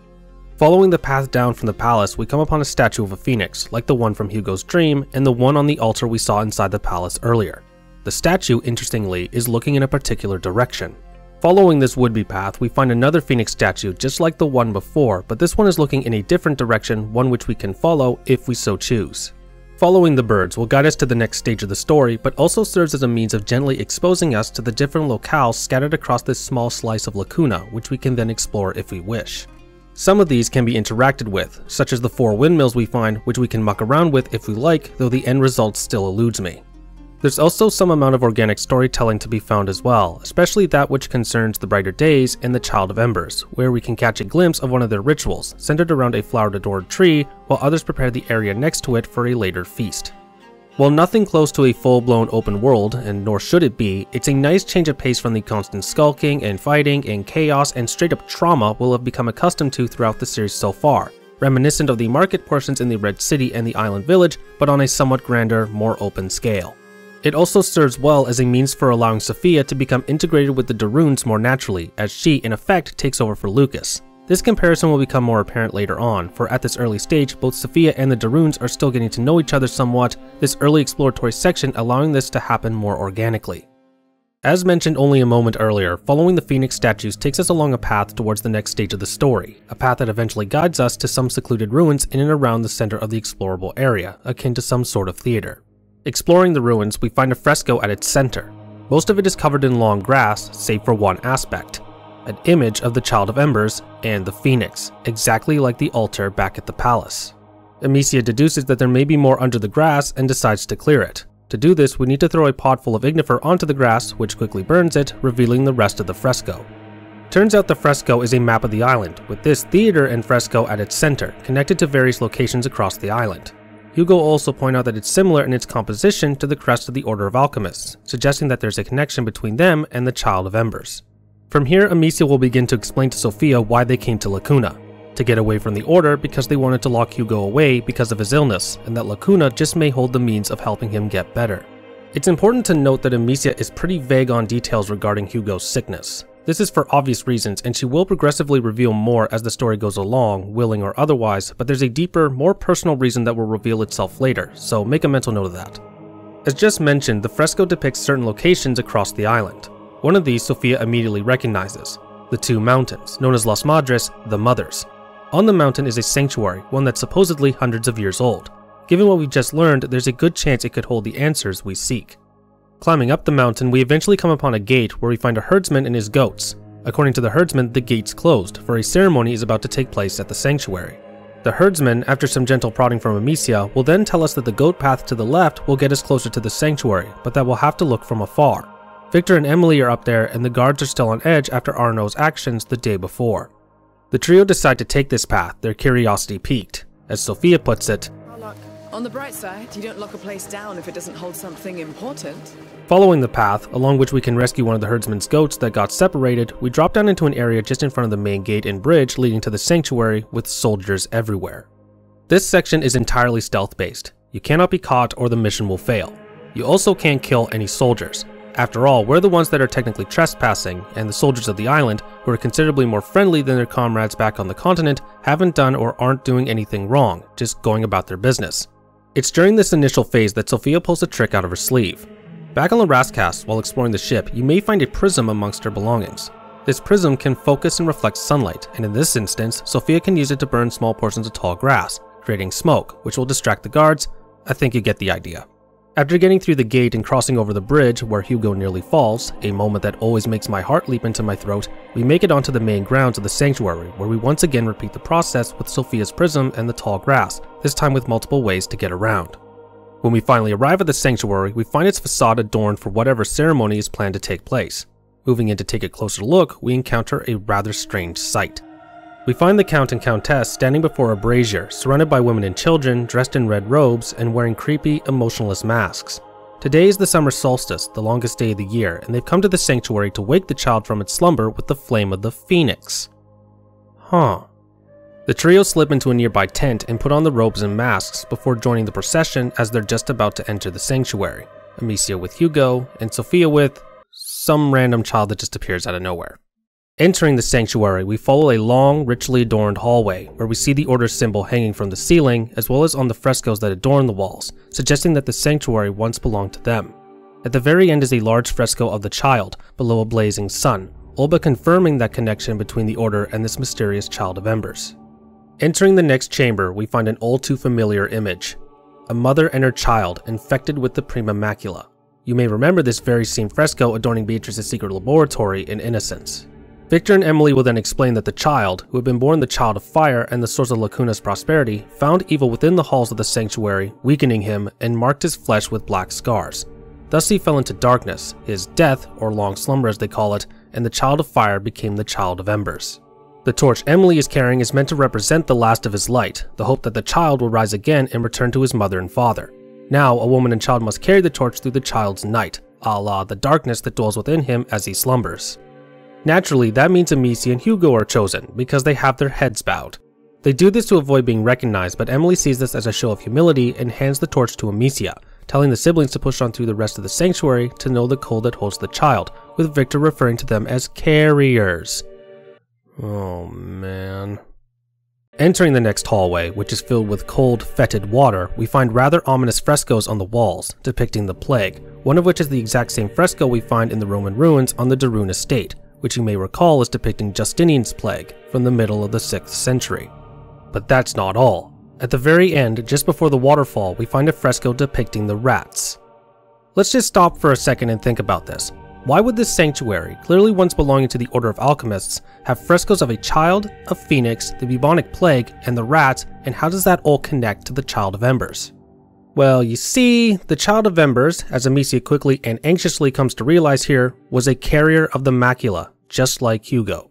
And the people of Lacuna, based on half-truths and based interpretations, have made a god out of him, with Victor and Emily as their prophets. Of course, this only answers who the Child of Embers really was, but what happened to the child, as well as where everyone and everything else fits into this wild origin story, remains a mystery. For those answers, we need to press on, through a freezing waterfall which puts out the torch we're carrying. With no other option, we press on. We begin down a dark hallway with only distant voices of some choir to guide us. Beyond is another chamber, also dark, save for dim candles set along the path, joined by voices reciting some strange sermon. We're then greeted by Victor and Emily, shrouded in darkness, the latter of whom we hand the torch. They then light a large brazier, which reveals a large monument, again depicting the child and the phoenix. While Victor and Emily, along with their cultists, continue with the ritual, Sophia finds them and beckons that they follow her, having found a passage behind the monument. With that, we sneak away and move deeper into the sanctuary. Passing through another gate, the trio come upon a large courtyard, the literal heart of the sanctuary. At the back, shrouded in an alcove, is a small throne. Amicia quickly realizes that the carrier, the Child of Embers, lived in the sanctuary, where the Order could study him and perhaps come up with a solution to the Prima Macula. During this conversation, Amicia reveals more about the macula and what it's doing to poor Hugo to Sophia, who seems to remain skeptical but goes with it nonetheless, a sign of the growing trust between them. However, when the subject of the rats arises, Amicia continues to remain tight-lipped. I doubt it takes a genius to figure out why. It's then that Amicia spots, on the back of the throne, some names: Basilius and Aelia. She shows this to Hugo, who spent the last few minutes sticking his hands in one of the pools of water in the courtyard. If you remember, there was a pond in Hugo's dream, the water of which cured him of the macula. This water clearly doesn't have healing magic, which, while disappointing to Hugo, isn't all that surprising. As Sophia's quick to point out, stagnating water is rarely magic. It's then that Amicia shows Hugo the names on the back of the throne. Basilius was a carrier, just like Hugo, and most likely our enigmatic Child of Embers, though who Aelia is unclear. For that we need to continue searching, heading through a back door Sophia finds. The first room we find is a bedroom, full of toys and a tent, not too dissimilar to the one in Hugo's room back at the Darun estate. This bedroom of course belonged to Basilius, and we can take a moment to check it out if we wish. The next room over is another bedroom, one that belonged to a warrior, judging by the armor and weapons. But not just any warrior, for the armor bears a noticeably feminine shape. This would make this room belong to Aelia, who would have been Basilius' protector just as Amicia is Hugo's. Like Basilius' room, we can explore Aelia's for a bit and learn that they, like Amicia and Hugo, shared a strong bond, with there being a strong suggestion that they spent a lot of time together, though it's not clear if they were siblings as well. Leaving Aelia's room, we come upon a smaller courtyard and make a rather unfortunate discovery. We find yet another fresco of the Phoenix, but this time it's been superimposed by the Order's symbol. That's because, as Hugo is quick to realize, the Phoenix is the Order, and given its constant placement above the child in all the images and frescoes they share, they must have seen themselves as above the child, above Basilius. This upsets Hugo, for in his dream, the Phoenix was his guide to the healing pond, his helping hand, when in reality it represents the very Order that saw themselves as superior to the carrier and wanted to lock him away from the world. There's a marked shift in tone here, the happy-go-lucky feeling of the bedrooms giving way to trepidation, that we just might not want to know what else is hiding in this place. Amicia, however, wants to push on, so we make for another set of doors across the courtyard. Through the doors is another room where things become rather grim rather quickly. It's an alchemy laboratory with a table at its center, and on that table are restraints. I think we can all imagine what was happening here. With this room yielding nothing of substance, Sophia, who's gone on ahead, calls for us to meet her upstairs. Directly above the laboratory is a library, with gratings set into the floor, directly above the table below, where Basilius could be observed by onlookers as he was being tested on, we'll say. Sophia's found some manuscripts, and though they're written in Latin, she can translate some of them. There's nothing written about a cure, but the Order kept extensive records of everything that happened to Basilius, with the last entry dated the year 541. Based on what Sophia can translate, the last entry states that Aelia was taken away from Basilius for some unknown reason. In response, she rebelled, and for this the Order locked her away in a chapel in some unnamed fort, while Basilius' whereabouts remain unknown. Nevertheless, it's something to go on, but before we can make our exit, we hear a door open out in the courtyard. Victor and Emily have arrived to perform some other ritual of their own, which involves standing in the stagnant water, which, let's be honest, is kinda gross. And yes, we're totally gonna ignore the fact that Hugo kinda did the same thing. With the Count and Countess present, we have to find an alternate means of getting out, and be discreet while doing so. We do this by going down a drain culvert, which, for some random reason, has an open pit with a grate midway along its path where dead animals have ended up, turning the water particularly nasty. Once outside, Amicia decides that they're going to go to the fort mentioned in the Order records. Hugo isn't all that keen on continuing the search for answers, however, saying that there wasn't a fort in his dream, though I think this is more him being disappointed that his dream isn't literal. I'd imagine by now you'll have already figured out that his dream is allegorical, as dreams often are, but Hugo's only 5 years old and won't understand this, and thus was always at a risk of being severely disappointed, and perhaps more, given that said dream pertains to finding a cure to a sickness that's literally killing him and has framed his entire young life. Thus, with this context, and viewing it through the lenses of his 5-year-old perspective, it's more than reasonable to me that he wouldn't want to continue this search for answers, even if we, in conjunction with Amicia and perhaps Sophia somewhat, want to do just that. Hugo is ultimately convinced after some insistence from Amicia and gentle prodding from Sophia, and the trio set off back down the mountain with a new goal on the horizon, buoyed by everything they've just learned, but with still many questions unanswered. Can we take these stinky clothes off now? Yes, we should.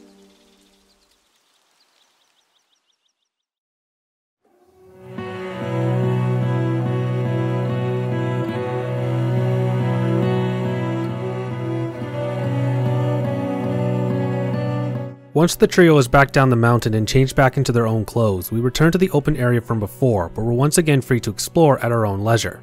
It's during this descent that we learn how it is that Sophia knows Latin. Her mother came from a wealthy family who were none too pleased to find out that her father was a smuggler, so off she went to the convent to be cleansed of his sins. It's at this convent she learned Latin before ultimately escaping and joining her father, eventually taking on the occupation of smuggler as well. As just mentioned, we're free to explore this area once again before we proceed to the next linear section. We can even go back to the large fresco map where the trio can get their bearings before setting off.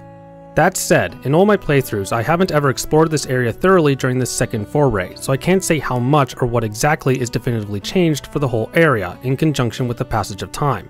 For example, the terrace in front of the palace or the cluster of homesteads directly in front of that. What has definitely changed is the festival area. You may remember from the last chapter the decorated tree where one of the cultists' strange rituals was taking place, with a feasting area being prepared nearby. Now, as we pass by, we can see that this feast is well and truly underway, flower-adorned archways line the path to it. People are eating, drinking, dancing, playing music, and just generally having a good time, all while praising the child and the mother. While there's nothing we can interact with here, as far as I've been able to find, it serves well as a sort of juxtaposition. The revelry of the islanders, blissfully ignorant of the truth through no fault of their own, set against the lingering doubt and unease of Hugo, who continues to remain down about everything we just learned back at the sanctuary. He'll wonder aloud if the people would still be in a celebratory mood if they knew the truth, then wish he could be like them, the term ignorance is bliss being all too real at this very moment. Leaving the festival behind, we head up the hill back towards the windmills, next to which stands the crumbling remains of a tower which was mentioned alongside the chapel and fort in the Order manuscripts. As we make our final approach to the tower, Sophia, in an attempt to cheer up Hugo, will ask that he charge the tower and claim it for her, though she also does this so she can have a word with Amicia without Hugo being in earshot, for she's starting to have concerns of her own. It's pretty clear by now that this search for answers is wearing on Hugo, becoming a burden that he's struggling to bear. Ever keen-eyed, this hasn't gone unnoticed by Sophia, who asks Amicia if she's sure about everything they're doing. Amicia, who in fairness hasn't been oblivious to Hugo's plight either, will answer that it's because of that burden that they're doing all this, searching for answers and hopefully a cure, but Sophia will keep digging and point that they're chasing ghosts, those of Basilius and Aelia, and that those ghosts, given what we've learned about them so far, is scaring Hugo. After Amicia sharply replies that they've been through hell to get this far, Sophia will then ask, does Hugo need more? As in, does he need to go through more emotional turmoil and suffering to reach whatever mysterious angle this road will lead us to? What if he doesn't like what we find at the end? What then? Would it still all be worth it? Now, she doesn't ask all these questions, but if we read between the lines, I can imagine that she probably wants to, and was perhaps prepared to, but given Amicia's sharp rebuttal about the ghosts they're chasing, she chooses not to push. It's here that Sophia properly takes the role that Lucas once filled, a friend and confidant that Amicia can turn to when she needs guidance or help taking a load off her shoulders, but also, as we've just seen, isn't afraid to confront her when needed. Rejoining Hugo at the tower and making our way up to the highest floor, we catch sight of the fort further down the coast, dominating a small peninsula. With their minds set and a clear goal in mind, the trio head out for the fort. We then jump forward to them climbing down to the shore. We begin to follow the shoreline, treading along a path that eventually takes us right down to the beach, which offers an exceptional view, highlighting for me at least just how good this game looks. We even get a scenic view of the fort across the bay. Unfortunately, this fleeting moment of tranquility is brought to a swift end shortly after this when we catch sight of some blood, followed by this. What? He's chained up. Hugo understandably wants to turn around and go back, but Amicia insists on continuing on. Things get even worse when, a little further up the beach at a small gorge, we hear voices followed by a dead body landing directly in our path. The fort and its surroundings are clearly occupied and the current denizens appear to be far from friendly. As we begin to sneak through, we'll catch sight of the man who threw the other down the gorge before coming upon some ruins, where we see more armed men. Sophia here is quick to point out, based on what we've just seen and are currently seeing, that we seem to have run into slavers and have stumbled upon their base of operations. To get to the fort, we have to go through these ruins, a gauntlet that's split into two segments, this division marked by a flight of stairs and a crumbling tower, and begins with Amicia accidentally falling through to a sub-level where we kill one of the slavers via cruel but arguably more than deserved means after he tries to choke her. It's not until we reach the second and more substantial part of this section that we begin to learn some about what's going on. The first man we saw coming out of the gorge, named Milo, is the bastard-in-chief of the whole operation, and is apparently planning to take down the Count for some unknown reason. However, the means by which he plans to do this, which remains a mystery as of now, is beginning to frighten some of his lackeys, who, despite being paid well enough, feel that he's meddling with something that no one can control. We won't have to wait long to find out what that something is, for after we get through this section, we catch up to Milo at another set of ruins where he has some slaves tied up to posts. As he's doing this, one of his men named Diaz will begin to complain, then list his grievances when confronted by Milo. As Diaz puts it, rats are coming out of the ground, no doubt drawn in by the corpses the slavers are leaving behind, and are, as one might expect, eating the slavers themselves, which in turn is allowing some of their slaves to escape. In spite of this, Milo is continuing to waste what remains on the Countess. What that last point means is revealed when Milo rebukes Diaz. According to him, the rats herald the coming of the Child of Embers, and so Milo's been sacrificing slaves and feeding them to the rats, on the assumption that by pleasing the rats, they please the child, and thus will earn themselves a spot beside his throne when he finally arrives. Milo, as of right now, is doing this for himself and his loyal crew, in the hopes of first subduing the Count, then the rest of the world, but it's strongly implied that he was sacrificing slaves to the rats for the Countess, for Emily, for the exact same reason. Please the rats, please the child, earn a golden ticket to be at his side. This is really interesting to me, for if this is the case, because again it's only strongly implied, not directly stated, then it flips the script on our preconceived notions about how much the Count and Countess truly know about the true nature of their Child of Embers. It's suggested during our foray into the sanctuary and just before we begin for the fort that neither of them had dug into the Order's writings prior and thus would have only had the frescoes showing the rats as a reference, which isn't much to go on if you don't already have prior knowledge at your disposal. How would they know that the rats and the child are connected, beyond that one fresco behind the throne in the sanctuary? How were they to know, with that alone, of the perceived symbiotic relationship between their child and the rats? Did they make a wild guess, or did they actually dig into the Order records? It's a really interesting thought, one that I would have loved to have seen explored in more depth, but sadly it isn't, though to be fair, it's not along the same lines as why Arnaud was looking for Vaudin, or the untouched bodies at the Darun estate back in Innocence, thanks in part to how events shake out later in the story, where the questions we've just asked are seemingly answered, at least in part. Diaz isn't down with what Milo is selling, and in response, Milo, being the reasonable man that he is, dashes Diaz's head against the very pillar the trio are hiding behind, which does make me wonder how he didn't see them, but we'll just ignore that. He then orders the slaves be executed, stating that their blood will show the child the way to the chapel before sauntering off. Hugo wants to help the slaves despite the fact that they're already dead, and before Amicia realizes what he's doing, he conjures the rats and kills the slavers. Amicia gets rather upset with Hugo, telling him he can't just kill people like that, to which Hugo will retort that Amicia does it all the time, which is a very fair point that we'll come back to later, before running in the direction of some ruins. Meanwhile, poor Sophia can only look on in horror at what Hugo's just done. Remember, Amicia had made a concerted effort to keep from her that Hugo can just summon rats at will and get them to eat people. Well, now she knows, in quite possibly the worst way imaginable. As one might expect, she's none too pleased about this and confronts Amicia on the matter, and it's from the subsequent conversation that we get a slight glimpse into a part of Amicia's current state of mind. Amicia's reason for being silent on Hugo's connection to the rats is twofold. On the one hand, there's the obvious reason in that it's goddamn terrifying. Terrifying enough that Sophia might just run away at the first opportunity, and I think we can all agree that she'd be justified in doing so. That last point feeds into the second, more personal reason why Amicia kept the full truth from Sophia, which she reveals here while fighting back tears. That she was worried, maybe even scared, that Sophia would run away, and that she didn't want her to. Lacuna was meant to be a second chance for the siblings, to leave behind the horrors of the continent and begin anew, where friends like Sophia wouldn't need to see them like they are now.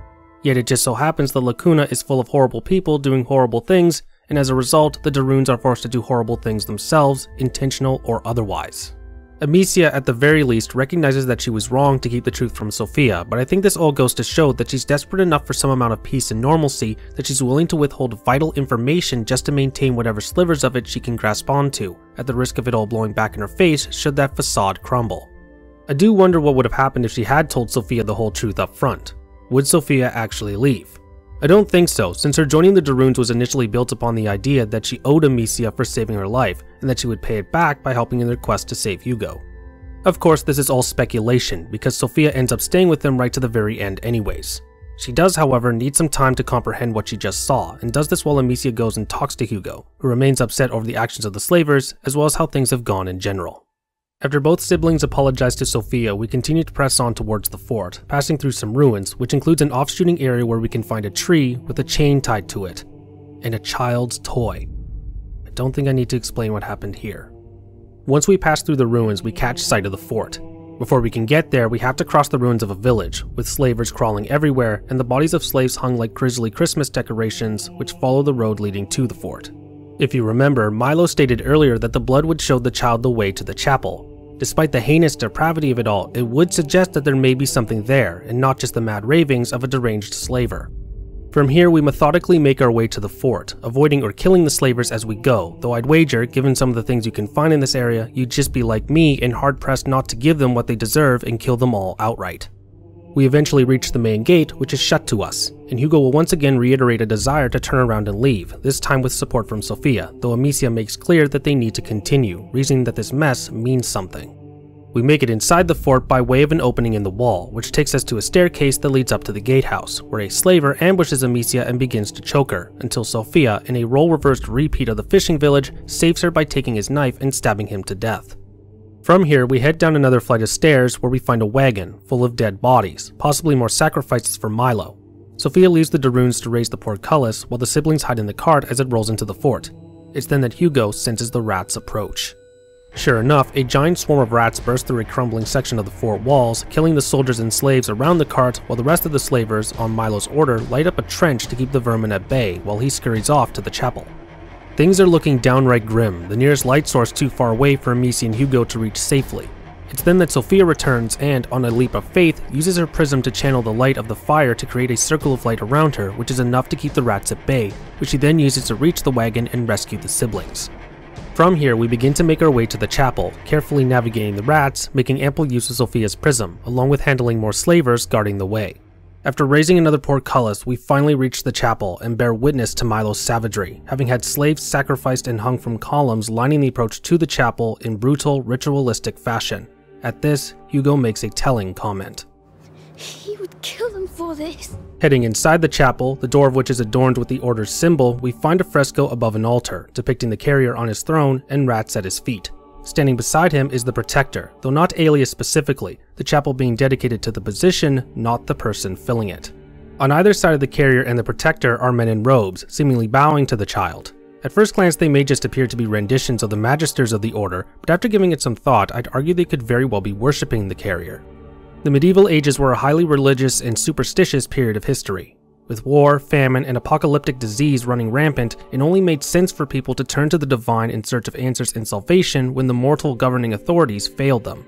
Given that the carrier possesses literal godlike powers, if they reach the right threshold for it, it only makes sense that people would turn to worshipping them as a deity, if only in the hopes of placating a god that's capable of conjuring disease-bearing rats at will.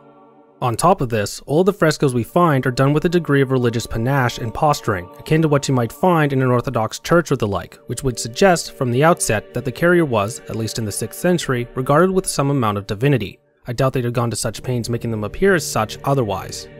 As it pertains to Basilius specifically, there isn't much evidence beyond mere conjecture, though there is a small amount that can be gleaned from an otherwise inconsequential conversation that can be overheard in Innocence, during when we control Hugo in the Inquisition Bastion. During this section, we come across two alchemists discussing a text that, according to one of them, clearly states the ascension of a child during the Justinian Plague, and that said child was isolated and worshipped by Roman nobles in secret. While there's no such direct mention of worship anywhere in Requiem, if we take that line in context with the robed men in the fresco in the chapel, as well as what we saw in the sanctuary with regards to the throne, then I don't think it's too far-fetched of a notion to believe that there would be some among the Order who viewed Basilius as something near to a god. Heading down to the chapel's sub-level, we find a crypt that's been turned into a sort of prison. At the back is another altar with chains, presumably where Aelia was kept. Nearby is a flagstone with an engraved message, written in Latin. Unum tueri omnes tuendo. Protect one, protect all. Pulling up the flagstone, we again find the Order's symbol, where Amicia will begin to connect the dots. If you remember from the map, the 3 points of the Order's symbol are used to denote specific locations: the palace, the sanctuary, and the fort. All 3 of these locations are then connected to a central point, the map itself. It's there that Amicia deduces where Basilius was taken, denoted by a ring she finds on that exact spot on the dirt etching, one that presumably belonged to Aelia before. It would seem that Aelia, even 800 years later, is guiding them along, a protector's legacy to another protector. With this, we can now leave the fort and head back to the map, but as we leave the chapel, Milo reappears and ambushes us.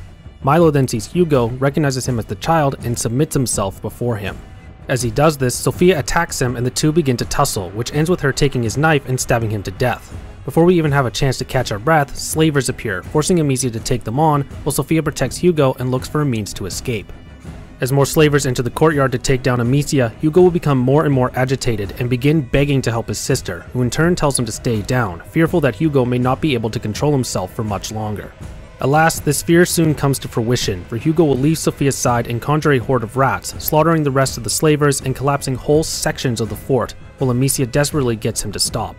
It's then that Sophia finds an exit, one that I must stress was there the whole time and probably could have maybe been used earlier?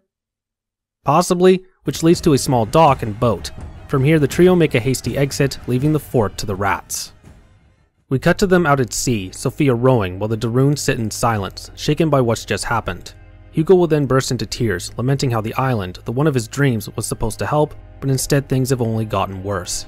As Amicia moves to comfort her brother, Sophia will stop rowing and ask Hugo, rather sternly, to look her in the eyes and ask why he's crying, to which Hugo answers that it's because he believes she'll leave, because of him. This is the point where Sophia, just like Lucas did with Amicia when they were imprisoned, reflects on and confronts the siblings' actions, both at their lowest points. A harsh but necessary action, especially when it could be argued that the scene at the chapel could have been avoided. Sophia asserts that she has no intention of leaving them, for despite what she's seen, she's grown to like them, even at their absolute worst. That said, things have to change. Hugo, for starters, needs to calm down and listen to the adults. Twice now he's gone ahead and conjured rats without so much as an inkling of permission, letting his anger and frustration dictate his actions in a destructive way. Sophia then turns her fire on Amicia, forcefully reminding her that she's not a one-woman army, running around and killing people at will. Hugo looks up to her, and part of what has driven him to act out as he has is because of Amicia's actions. If she can do it, why can't he? When unchecked, these actions coalesce into what we've just seen. Death and destruction, something that cannot continue if they're ever to succeed. Things must change. From here, Sophia rows the boat back to shore, while the Daruns, safe with the knowledge that she won't leave, sit in silence, perhaps dwelling on what's to come, as night slowly begins to fall over Lacuna. Unfortunately, this isn't the end of our immediate troubles, quite the opposite in fact. As we pass through the same gate we went through to get to the crumbling tower from before, we can see that the rats have all but enveloped the island. It's a stark and dramatic change from before, the colorful tranquility of the land, accentuated by the festive atmosphere, waylaid by the grim darkness of night and the rats that came with it, the latter brought on by Hugo's actions back at the fort. Thankfully, the path leading to where the festival was taking place is lined with lit torch staffs, which Sophia can use for her prism to channel the light, allowing us to safely pass where the light doesn't reach. Reaching the festival area, we find some people clustered around a torch staff. Before we can help them, however, more rats burst from underground and kill them, which greatly upsets Hugo, his young mind heavily burdened with guilt. With little option, they press on, using a brazier on a wagon to navigate the once vibrant festival grounds. Past the festival grounds, we follow the road back to the palace, lined with more torch staffs and haystacks that we can set on fire. Using these, we finally reach the safety of the path back to the map, situated on high ground. Reaching the map itself, it doesn't take long for the trio to realize that the path to Basilius is underground somewhere, probably right where the map is. Pushing a broken column onto it from above reveals just that. A passage, one that leads deeper underground. But why seal it up? What were they trying to lock away? Amicia is quick to jump down and begin searching, but Hugo is hesitant, saying that it's too dark, though I doubt that's the only reason. It may not be apparent just yet, but this entryway serves as a sort of precipice, the big question being, what will they find? Given that Hugo, who at almost every turn has been correct in his gut assumptions that evil is near, doesn't want to go down into the depths of whatever lies beneath the map, this says to me that he can sense that something is amiss, and not just the darkness. It's at this point that Sophia intervenes once again and convinces Hugo to jump down, while she follows right behind him. From here we begin to make our way down the passage, buoyed by the fresh prospect of finally getting some definitive answers, tempered by the trepidation of what those answers may reveal, as we descend deeper into the darkness.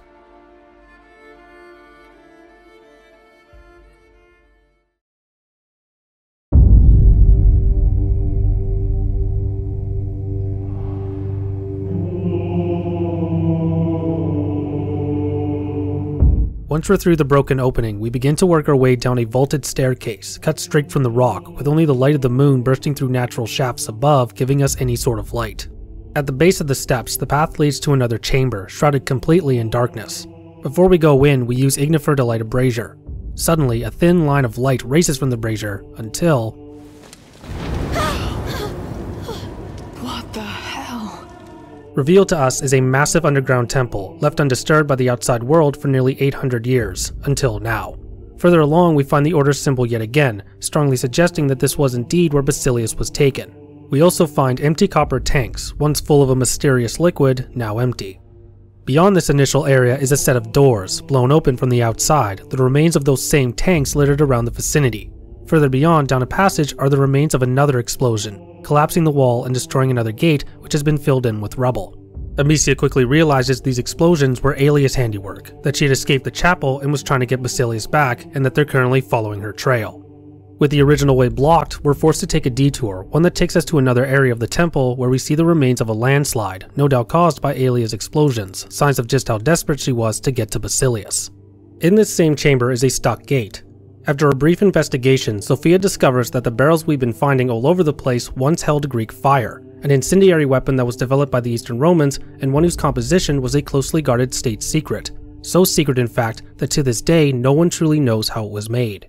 Sophia suspects that the Order merely used it to keep the lights on, but given that Aelia was using it to blast her way through the temple, she posits that, while in the tanks, the highly flammable liquid could become explosive. Surprise, surprise, there just so happens to be a tank in this chamber, still sealed and full of Greek fire. Sophia sets the tank down in front of the gate, and Amicia, after everyone's taking cover, shoots an Ignifer at the tank which, as predicted, explodes and destroys the gate, allowing them passage. If I have one minor quibble here, it's that Greek fire as we know it wasn't first developed until 672, 130 years after Aelia's rescue attempt. That being said, it's entirely plausible that the Order developed some form of the stuff for themselves well before then, and only ever intended to use it to keep the lights on, where Aelia discovered its explosive capabilities. After passing through the next chamber and using more Greek fire to blast a way through, we find ourselves back on Aelia's trail, along with the grim discovery of armor-clad skeletons, the remains of Order guards who attempted to stop Aelia. After we use a wagon loaded with Greek fire to destroy another gate, Sophia makes a rather interesting comparison between Amicia and Aelia. Think? You know, I'm starting to see her in you. Aelia. Because I'm as desperate as her? Because you don't let go. Well, I think by now it's pretty clear to all of us that this journey, this quest that Amicia has set her mind to, isn't just about Hugo anymore. It's become much, much more than that. This is evidenced at multiple points, particularly in and around the fort, when Hugo expresses a reluctance to continue, even supported by Sophia at one point, but Amicia won't hear it. They have to push on, they have to find answers, anything that might cure Hugo and free him of the Macula's grasp. This is in spite of when Hugo, back on the Rascast just after they first sighted Lacuna, says rather bluntly that it doesn't matter if he dies. You recall that Amicia nearly has a panic attack at this, and I strongly believe that it's at this moment when Amicia's focus dramatically evolves. Saving Hugo is still the ultimate goal. That hasn't changed, nor will it ever, but it's now heavily laden with her slowly building desperation to save him before he succumbs. A desperation fueled by a single particular fear. The fear of being alone. Hugo has been the one true constant she's had in her life since everything began, way back at the beginning of Innocence, which in turn has led to the forming of a bond that few, if anyone, could truly hope to understand, forged by the many trials and tribulations they've been forced to endure to get to where they are. With everything and everyone else around her having either left her, been taken from her, discarded by necessity, or perhaps on the edge of walking away, Amicia is petrified at the thought of losing the one person who has remained by her side through it all, and is unwilling to accept that Hugo may very well die, unwilling to let go. It's this fear that has driven her actions since we landed on Lacuna, which have steadily become more drastic and desperate. All the while, the very boy she's sworn to find a cure for, her own little brother, doesn't even want to continue, given that everything he had hoped for has more or less gone to shit. Yet Amicia marches ever forward. As mentioned before, she isn't oblivious to Hugo's plight, but she can't stop, because the need to cure Hugo and the fear of being alone if she doesn't have become so intertwined with one another that, in her mind, they're no longer mutually exclusive. I can't say one way or the other if Amicia is subconsciously aware of this. My guess would be both. She's aware to a certain degree, but has been pushing it to the back of her mind so that it doesn't supersede that which is the ultimate crux of this entire endeavor, saving Hugo. All the while, it continues to fester and grow, subtly feeding her growing desperation, with further fuel being thrown onto the fire as they discover more about Basilius and Aelia and follow their ghosts around Lacuna. There are occasional moments where this breaks, such as when we push the brazier wagon through the festival area on the way to the map, and we get a brief glimpse into this dual mindset going on in Amicia's head. They don't care about me. Don't say that. You're everything. Hey, will you stop torturing yourselves, you two? For now it's limited to a certain degree, and it won't fully break open until nearer towards the end of the story, but this comment by Sophia, who is shown to have a keen understanding of people and their motivations, makes it clear that it hasn't gone unnoticed by her, and perhaps shouldn't go unnoticed by you. After we destroy the last gate, we make a remarkable discovery. An enormous chamber, one that frankly defies description. Directly beyond is a sort of courtyard/platform, with braziers, some of which are on carts on rails, connected to a bridge that leads to a gate on the far side of the chamber. And of course it's then that more rats appear. Acting quickly, we light the central brazier, which also lights up the rails and the braziers on the carts. Amicia quickly realizes that it's another elaborate defense system to keep the rats at bay, just like at the Chateau d'Ambrage. Using the carts, we carefully navigate around the courtyard/platform, I don't know what else to call it, to get to the bridge, with a few offshooting areas we can explore. These areas mostly only have resources, but one in particular yields some rather interesting information. There's a ledge that, if you're willing to dare the rats, you can jump down and look around. There's the as-expected chest of crafting supplies, but there's also a makeshift table nearby with building plans and maps.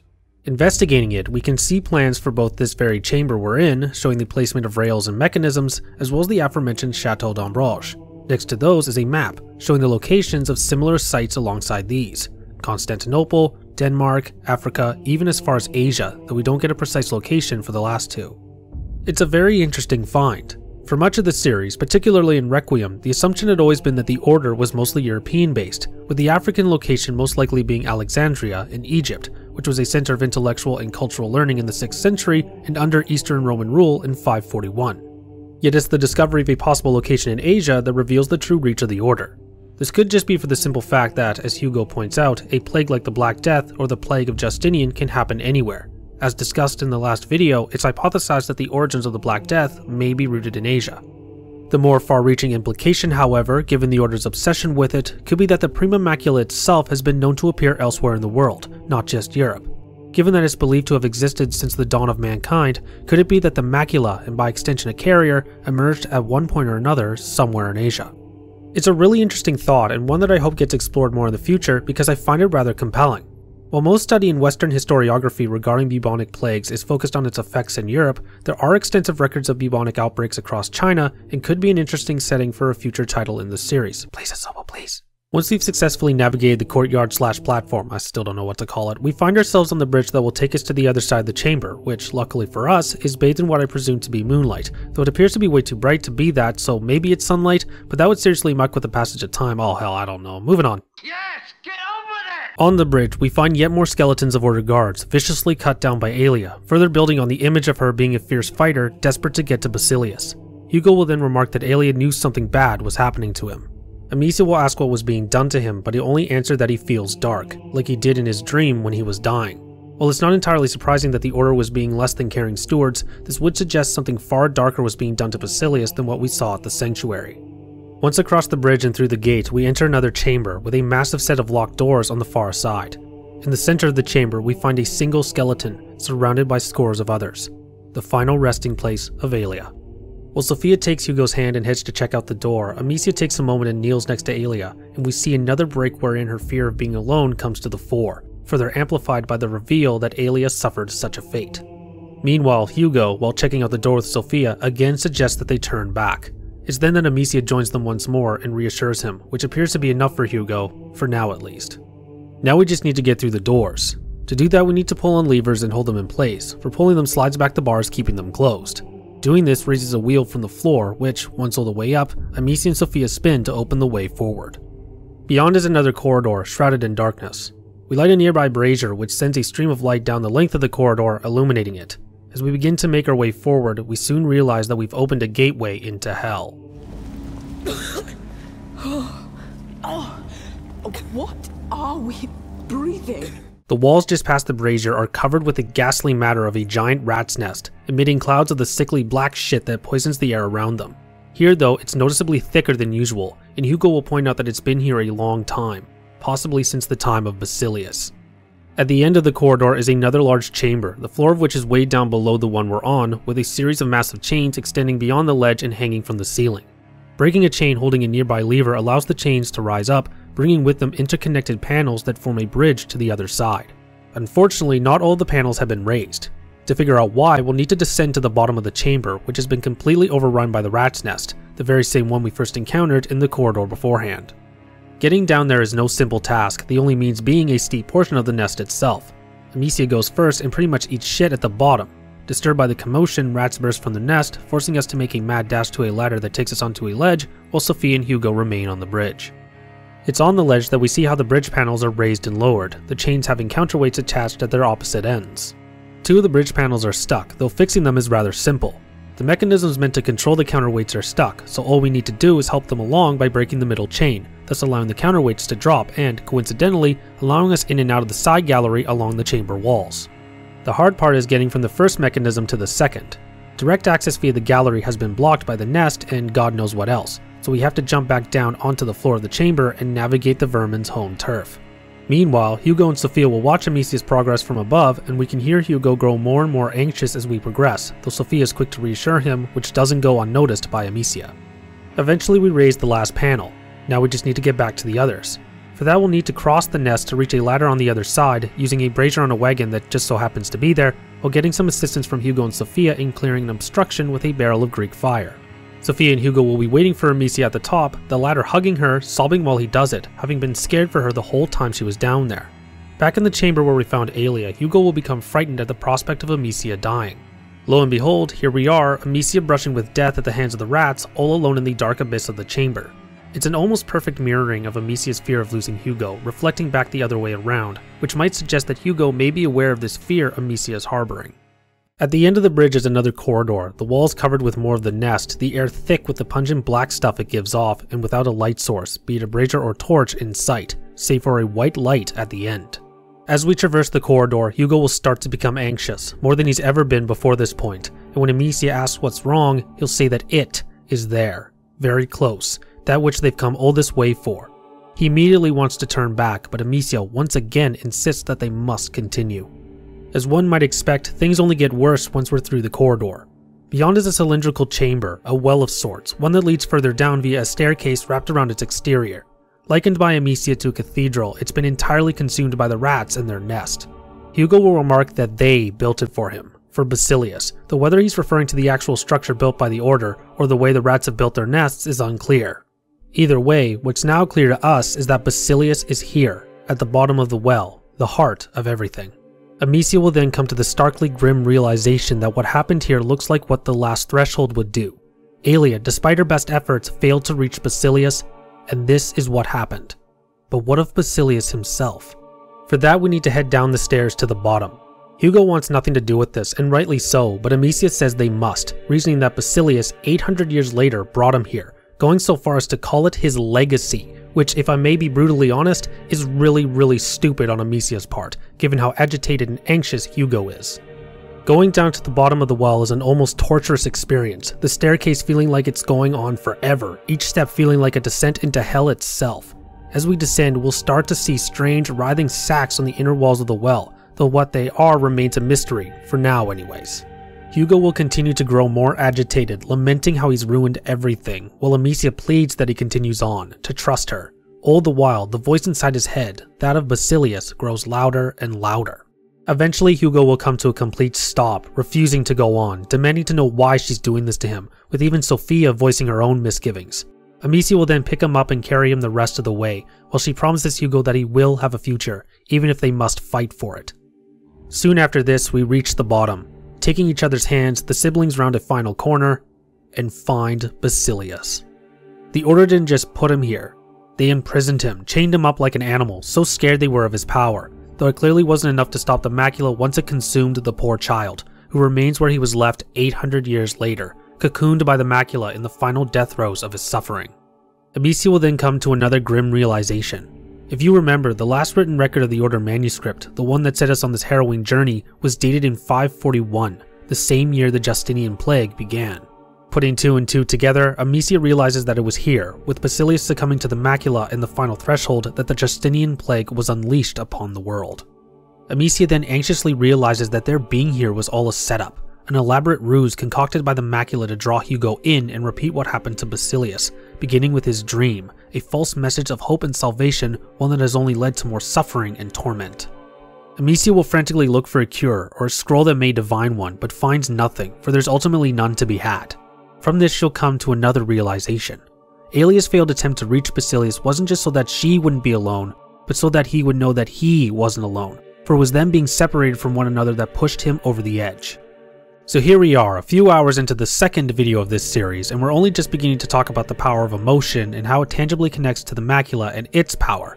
Though in my defense, despite it being brought up a few times across the series up to this point, it's only now that it's brought into sharp and deliberate focus. As we learned from Lucas back in Innocence, the prima macula evolves with its host, but not in the same way as most living organisms do. Despite the power it carries and bestows upon the carrier, it can't evolve on its own. It's entirely dependent on the carrier feeding it what it needs to do so. What it feeds on is the grief and rage of the carrier, powerful emotions that, even without the presence of an entity like the macula, can cause terrible and tangible change, which can often lead to disastrous consequences if enough power from these emotions is focused enough. As it concerns the carrier, the macula amplifies this by a million, for, as we just mentioned, without them it can't grow, it can't evolve. It's how Hugo reached the first threshold in Innocence, the macula feeding on the anger he felt for Amicia lying to him about their mother. It's also how he would have passed the second threshold whenever that happened. Now, as the trio bear witness to the devastation of the final threshold, the macula plays its final hand, one that it's been building to for some time, starting with Hugo's dream, the lure it conjured to bring him to Lacuna, as well as the nightmares that put him into seizures, where he lost control and the rats laid waste to the Red City. Once on Lacuna, the macula patiently waited for the trio to follow the trail of Basilius and Aelia, one that has only led to more pain and suffering, allowing for the grief and rage to build within Hugo, which hasn't been helped either by Amicia's actions, before reaching its final crescendo with the discovery of Basilius and his fate. As we see with Basilius, once the carrier gives in to the final threshold, the macula releases all of the built-up grief and rage in the form of a devastating plague, condemning millions to death in the process, carried out by millions of rats, the harbingers of the macula's wrath, the carrier's final judgment on the world for failing them.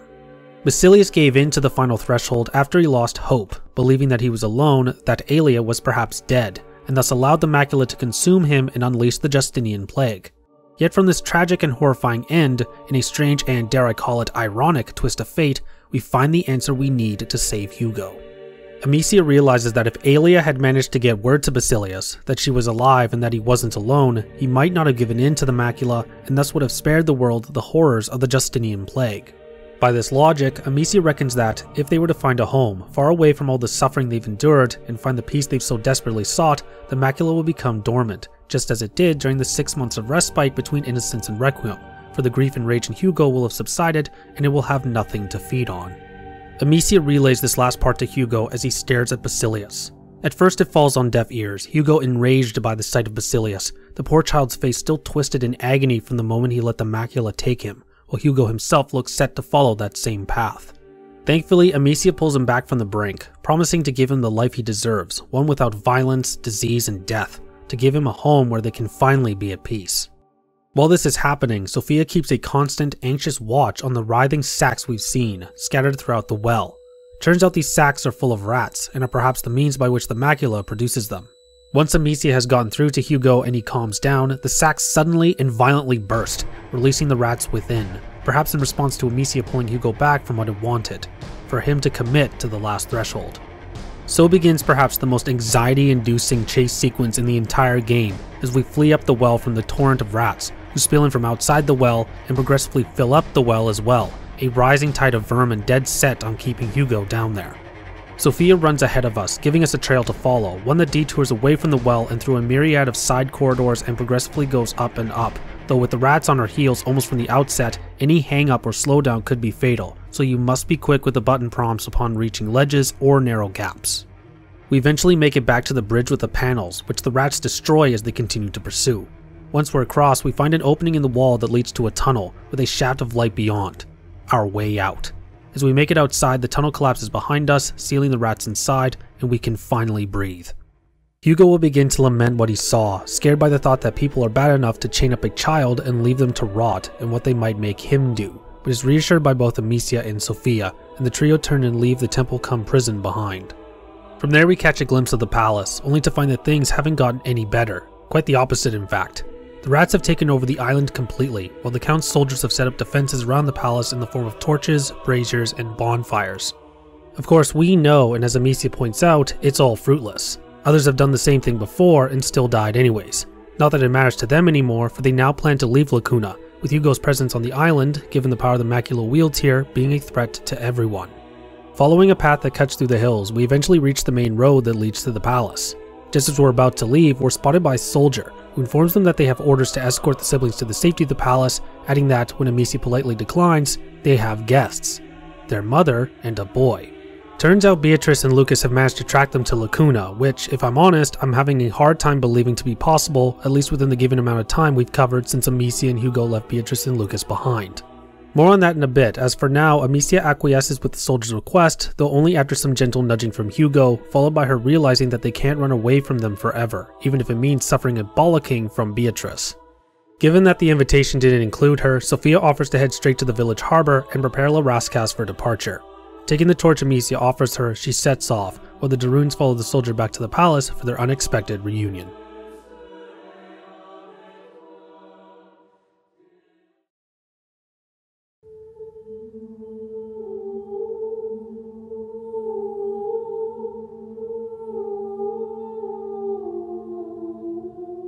Following the soldier to the palace, we see that the lands in front of it have been turned into a war zone, soldiers having set up barricades alongside the many fires to ward off the rats. They also have some strange turret, mounted on wagons, spitting long streams of fire, fueled by barrels of Greek fire. Where they got it, along with the barrels, is never revealed, though the most likely case is that they managed to secure some from the temple-cum prison via an alternate access, or there are more Order ruins that had the stuff. In any event, they've managed so far to keep the rats away from the palace, whose gates Victor and Emily have opened to the people to take shelter. Things get more frantic the closer to the palace we get, with some villagers partaking in the defense efforts. They really should evacuate, but for whatever reason this hasn't been done, with the people instead being cloistered together within the palace walls. It's as if they've forgotten that the rats don't just eat people, but also spread the plague, and oh look! All the wounded have been gathered in a courtyard turned into a makeshift infirmary, all the wounded having been bitten, with it now being just a matter of time before the plague spreads, with it being more likely now that the bite kills them before the rats do, assuming the defenses hold. Past the infirmary, inside the palace proper, are the rest of the villagers, those unharmed by the rats. There's a great deal of confusion among them, for the rats were meant to herald the coming of the child, but instead of bringing the brighter days like they had hoped, they brought death, destruction, and suffering. Some call it a test sent by the child, while others begin to openly question their faith in him, while others simply begin to pray. Pray that they make it through the night, and that the child will be merciful. These games are not shy about showing the human cost of catastrophes like the plague and, to lesser extents, war and slavery, and nor should they be. At the risk of sounding stupidly obvious, this was far from a pleasant time in history, and the games do an exceptional job at reflecting it, even if there are some liberties taken in service to the plot. I'd argue that they're intrinsic and necessary to the overarching narrative across both games, for the experience would be considerably lesser as a result if it didn't make a concerted effort to show it. We also wouldn't have had that constant tension we spoke about in the Innocence video, for a good amount of that tension relies on the visceral exposure to the human cost that was suffered at that time. It irks me to no end when people complain that these kinds of imagery or set pieces in video games make them feel uncomfortable, because that's exactly the goddamn point. You're not supposed to be okay with what you're seeing, and that's good. It's a perfectly valid emotional response to have towards scenes like this. Of course it doesn't feel good, but I'd argue that it makes you more aware of what's going on around you and how your actions, or that of others, have or had consequences. By refusing to pull any punches and displaying this visceral, grotesque imagery in their environments and set pieces, these games remain grounded in their given setting, even as the overarching menace is a possibly supernatural entity that bestows godlike powers on its unwilling host. What makes this scene through the palace the most poignant for me when it comes to betraying the human cost is that it feels like we're being forced to bear witness. Despite what I just said before this, other moments like this can be ignored, if only just, and only if you have a high enough tolerance for these kinds of things. Here that isn't an option, as we're directly confronted by the sights and sounds of those suffering, as the palace is effectively put under siege by the rats, with everyone who made it to safety crammed inside. What gives it even more emotional weight is how it stands in stark contrast to how the island was when we first arrived, and in the case of Amicia and Hugo personally, it's kind of their fault, or at least Hugo's fault, for the rats seemed quite content to remain underground until he conjured them in and around the fort, a fact that the siblings are not oblivious to. Eventually we reach a set of doors, behind which we find Beatrice and Lucas. Despite their initial concerns, Beatrice is the opposite of angry, only thankful and relieved that her children are alive and well, despite the circumstances. Despite the momentousness of the occasion, I unfortunately have to be the nitpicky asshole that I am, because as mentioned at the end of the last chapter, I'm having a hard time believing that Beatrice and Lucas somehow just managed to track Amicia and Hugo just like that in the amount of time that has passed since they initially separated. Beatrice will say that the siblings left quite a trail behind them, which in all fairness is very true, but that alone can't explain it. If that is indeed what they did, then they would have only gotten as far as the shores of the Mediterranean, and that's it. I severely doubt there just so happened to be a ship nearby that was heading to Lacuna. That would suggest to me that they went to Marseille, and not just to get a ship, but also to find out where Lacuna is. Remember, we didn't even get a name until Arnaud plucked the siblings out from the gorge and 2 whole days had passed. Beatrice and Lucas going to Marseille to ascertain Lacuna's location, as well as to find a ship heading there, is not a ridiculous notion. In fact, it's rather reasonable. My issue is that this has been presumed to have been done inside roughly 5 days. Let's not forget, they remained on the boat when Amicia and Hugo went their own way, and who knows how long they remained on it before managing to get off, or where they even ended up. They could have easily ended up somewhere where getting to Marseille would have taken a good couple of days. I know this sounds like a weird thing to complain about, but it feels like Beatrice and Lucas managed to cover a considerable amount of ground in less than a week when it doesn't seem reasonably possible. Had this all happened in a week and a half to 2 weeks, then my only complaint would be the lack of a real explanation beyond that they followed the trail of bodies left in their wake, but at least we could fill in the blanks with our minds without needing to try and comprehend the strange leaps of faith in the passage of time. Amicia will explain to them about what they found and what they need to do to help Hugo get better, using what happened to Basilius and how things were in the 6 months prior to the game's events as support for her argument. Beatrice concurs with Amicia, the side of her staying in lockstep with the order completely cast aside, and she'll even admit that she was wrong and that Amicia was right. She'll then suggest, in effect with Amicia's plan, that they head to a house in the mountains, where they can live in peace and isolation. It's not explicitly clear where this house is, though given the family's originally from Aquitaine, my guess would be the Pyrenees, along the border of modern France and Spain. Things look to be set, but before they can leave, one of Victor's knights appear. The Count has requested Amicia's presence, though he doesn't say why. Amicia isn't all too keen, but Beatrice tells her it's fine, that they'll be safer in the palace anyways. With that said, Amicia follows after the knight. We find Victor consulting some of his officers. Presumably a veteran of the 100 Years' War, the Count is very much in his element, treating the appearance of the rats very much like a war, which is in keeping with how we find the palace when we arrived earlier. Once he's finished, he'll ask Amicia to follow him. The two will chat along the way, where Victor will lament the end of the peace he had hoped would last after many years of war.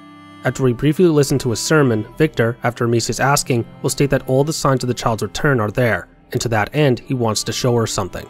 What that something is lies behind a door and down a set of stairs, where Victor does this.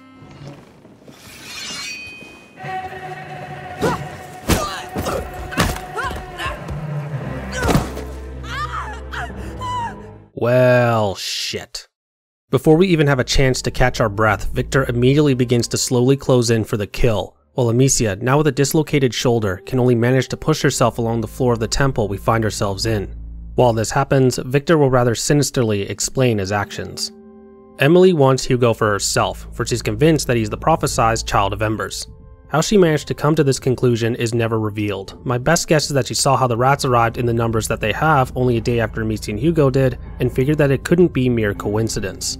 To take Hugo, Amicia must die, a necessity that appears strange at first. Why not just adopt them both, or, now that Beatrice is here, keep the whole family on the island? Fortunately, there is an answer for this. Unfortunately, it will be revealed through utterly tragic means later. Amicia will frantically tell Victor that they're all completely wrong about everything, to which the Count will concede that she's probably right, because he invented most of it. Wait, what? What the hell is he talking about? What does he mean, invented? Well, that's exactly what he means. He invented the whole Child of Embers story, but not out of some strange desire to run his own cult or to accrue more power. He's the Count of Provence, a title that, at that time, already held significant weight and importance. He did it for Emily. As Victor tells it, Emily was abused by her parents, to the point where she tried to take her own life via poisoning. Somewhere in that mix, she became barren, unable to bear her own children. It's not clear whether her parents' abuse or her attempt to poison herself is what made her infertile, but I think we can all agree the sudden inability to have children wouldn't have done wonders on her already fragile mental state. For this reason, Victor took Emily to La Cuna and presented the Child of Embers story he created, which she took with both hands and subsequently turned it into the prosperous cult we see when we first arrived, which in turn allowed her to be the mother she always wanted to be until her very own child, the Child of Embers, arrived. Unbeknownst to her and everyone on the island, however, is that it's all a lie, a ruse concocted by Victor. Well, I think we can all agree that he's a real piece of shit for taking advantage of Emily's fractured mental state. Allow me to be devil's advocate for a moment and remind you that he's doing it for her, not for himself. It's pretty clear when we first see them together that they truly love one another. It's not for show, or put another way, it's not being forced for appearances. Amicia will even comment on how unexpected it is, for most marriages between nobles at this time were arranged affairs, often used as part of negotiations between noble houses. Emily holds a considerable amount of sway with Victor, but it isn't without reason. As we'll learn later, or as can be inferred before then, Victor led a life of constant war before marrying Emily, who in turn showed him another way of living, one without violence and death. This alone holds a great amount of influence on him. In his eyes, for giving him the peace he never knew, Emily deserves everything, including the right to be a mother, hence the Child of Embers story, and why, as part of the peaceful living they sought, they essentially shacked up on La Cuna, while he left the rest of Provence in the hands of his lieutenants. Fast forward to the present, and now that their child has arrived in the form of Hugo, despite the rats threatening to ruin everything, Victor and Emily have a chance to finally fulfill all they had dreamed of. To that end, however, Amicia must die, completely unaware that doing so will only doom them to oblivion. Amicia crawls as far as an altar, which she uses to pull herself up, before grabbing a candelabra and striking Victor as he's about to land a killing blow. With Victor briefly dazed, Amicia takes her chance and flees, desperate to get back to Hugo. So begins an extended chase and stealth sequence. Intersecting the chase segments are areas where we have to directly avoid Victor by sneaking around the given environment. The last section before we make it back outside even requires we turn large cranks to open gates that allow us to escape. These cranks make lots of noise, however, and so it becomes a juggling act between turning the crank until Victor spots us, then running and hiding, drawing him away from our chosen crank, then sneaking back to continue turning it, rinsing and repeating until one of the gates are opened and we can continue our escape. Turning these cranks is a slow, laborious affair, however, given that Amicia is doing all this with a dislocated shoulder. This also renders us unable to strike back at Victor or even cause distractions. All we can do is run for our lives. All the while, Victor goes batshit crazy, his old habits from the past coming back as he hunts Amicia like common prey. Eventually we manage to escape him before following a corridor that leads us back outside, where we find an old Roman theater. There, on the stage, we find Emily and Beatrice, the latter tied to a post, the former decked out in her ceremonial wear. Lucas is there as well, held by a soldier. Amicia attempts to intervene, but Victor shows up and looks to finally put an end to matters. Unwilling to give in, however, she manages to take Victor's sword and the two have a duel, which is really just Victor toying with Amicia, taunting her as she vainly attempts to strike him down. Eventually, Victor overpowers her and prepares to end it all, but Beatrice's desperate pleas convince Emily to order Victor to stop, the Count instead cutting off her braid. Unfortunately, we're not done. Earlier, I wondered why they didn't just keep the de Runes on the island and live together as one big extended family. Well, it's because not only Amicia has to die, but Beatrice as well. To make Hugo hers, Emily must see all bonds of his old life severed. To that end, she takes a knife and presses it against Beatrice's throat. I'm so proud of you.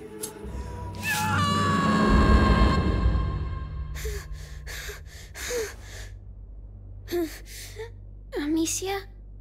Mummy? After a brief fade to black, we cut to Hugo, suddenly awake. He's in a bedroom somewhere in the palace, dressed in the colors of the Count and Countess. Confused and feeling strange, Hugo leaves the bedroom in search of Amicia and Beatrice in the only section in the entire game where we take control of Hugo. This is not like the section in Innocence where we control Hugo, not entirely. There's no need to sneak around and avoid guards in this portion. All we have to do is walk, following the path laid before us while Hugo calls out for the others. We eventually reach the same corridor that Amicia trod earlier, the one that took her outside to the theater. When Hugo steps outside, surprising everyone, we see Beatrice dead, her throat opened up. Emily attempts to play it off, but fails miserably, for Hugo is no fool. He sees exactly what happened, and as blackened veins appear on his face, the macula compels him to react accordingly.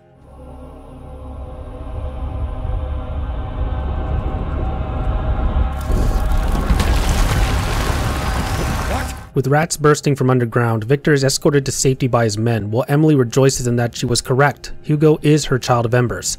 As rats form around him, Amicia, and a now free Lucas, Hugo conjures even more and sends them against Emily, who now pleads for him to stop. We regain control of Hugo, who, at Amicia's insistence, brings out more rats to play. Soldiers begin to appear and we sick the rats on them. It's a repeat of Innocence when Nicholas sends soldiers against Hugo on Vitalis' order to get the macula to react. More and more soldiers appear, yet all fall to the rats, who burst from beneath and consume them, while Emily desperately tells him to stop, saying Amicia is deceiving him, but to no avail. Hugo wants blood. As this happens, take note of the slowly filling bar beneath the reticule. It's first introduced when you set off with Arnaud on the way to Sophia's hideout and fills every time you use Hugo's echo power, including as you control the rats. It monitors Hugo's stress levels, with the game warning not to overdo it, though as I've never filled it up, I can't say what happens if you do. Here in the theater, as you kill more and more soldiers, the bar fills up, eventually reaching critical levels as Hugo conjures more rats and grows more and more irate, Amicia urging him on, while the macula in his blood goes haywire all the while.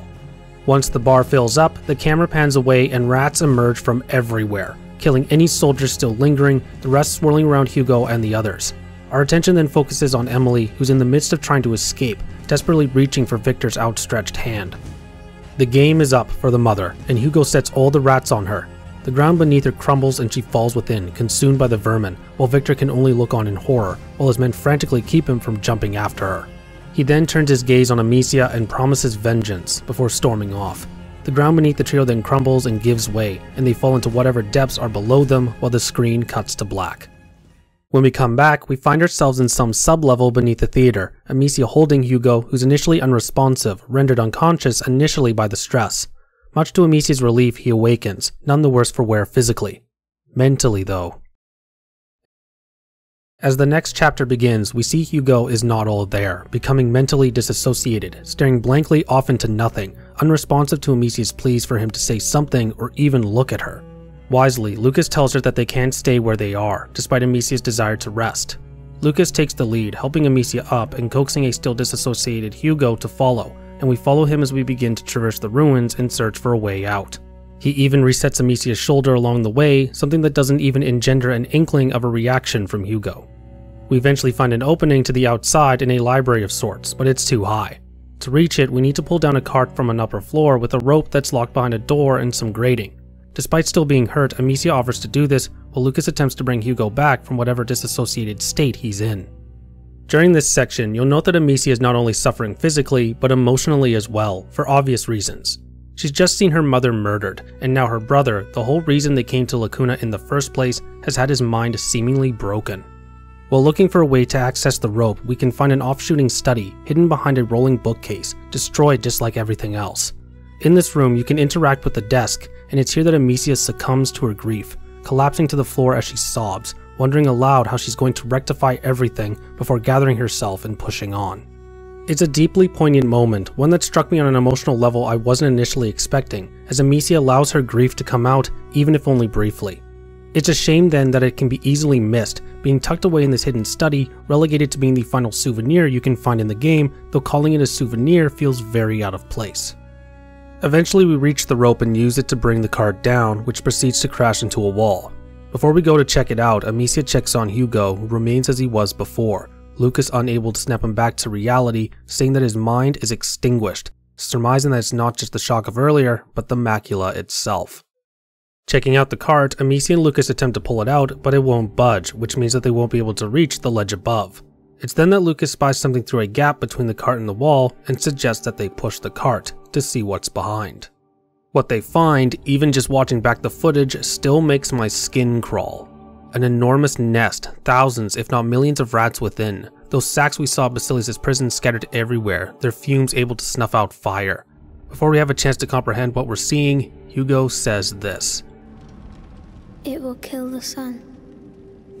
It's here that we're introduced to the nebula, the sun killer, the light devourer, but despite the very ominous names, we're not given much more than that, though I'd imagine the names alone are enough to convey a rough idea of what it is. Hugo will then say that he's home, but it's not really Hugo, but the macula speaking through him. Beatrice's death has left a vast emotional hole in Hugo, which the macula has exploited and used to take control of him. Amicia vows bloody vengeance against Victor, but Lucas quickly jumps in and snaps at her, telling her to focus. Hugo is drowning and needs Amicia, otherwise he'll end up like Basilius and be completely consumed by the macula.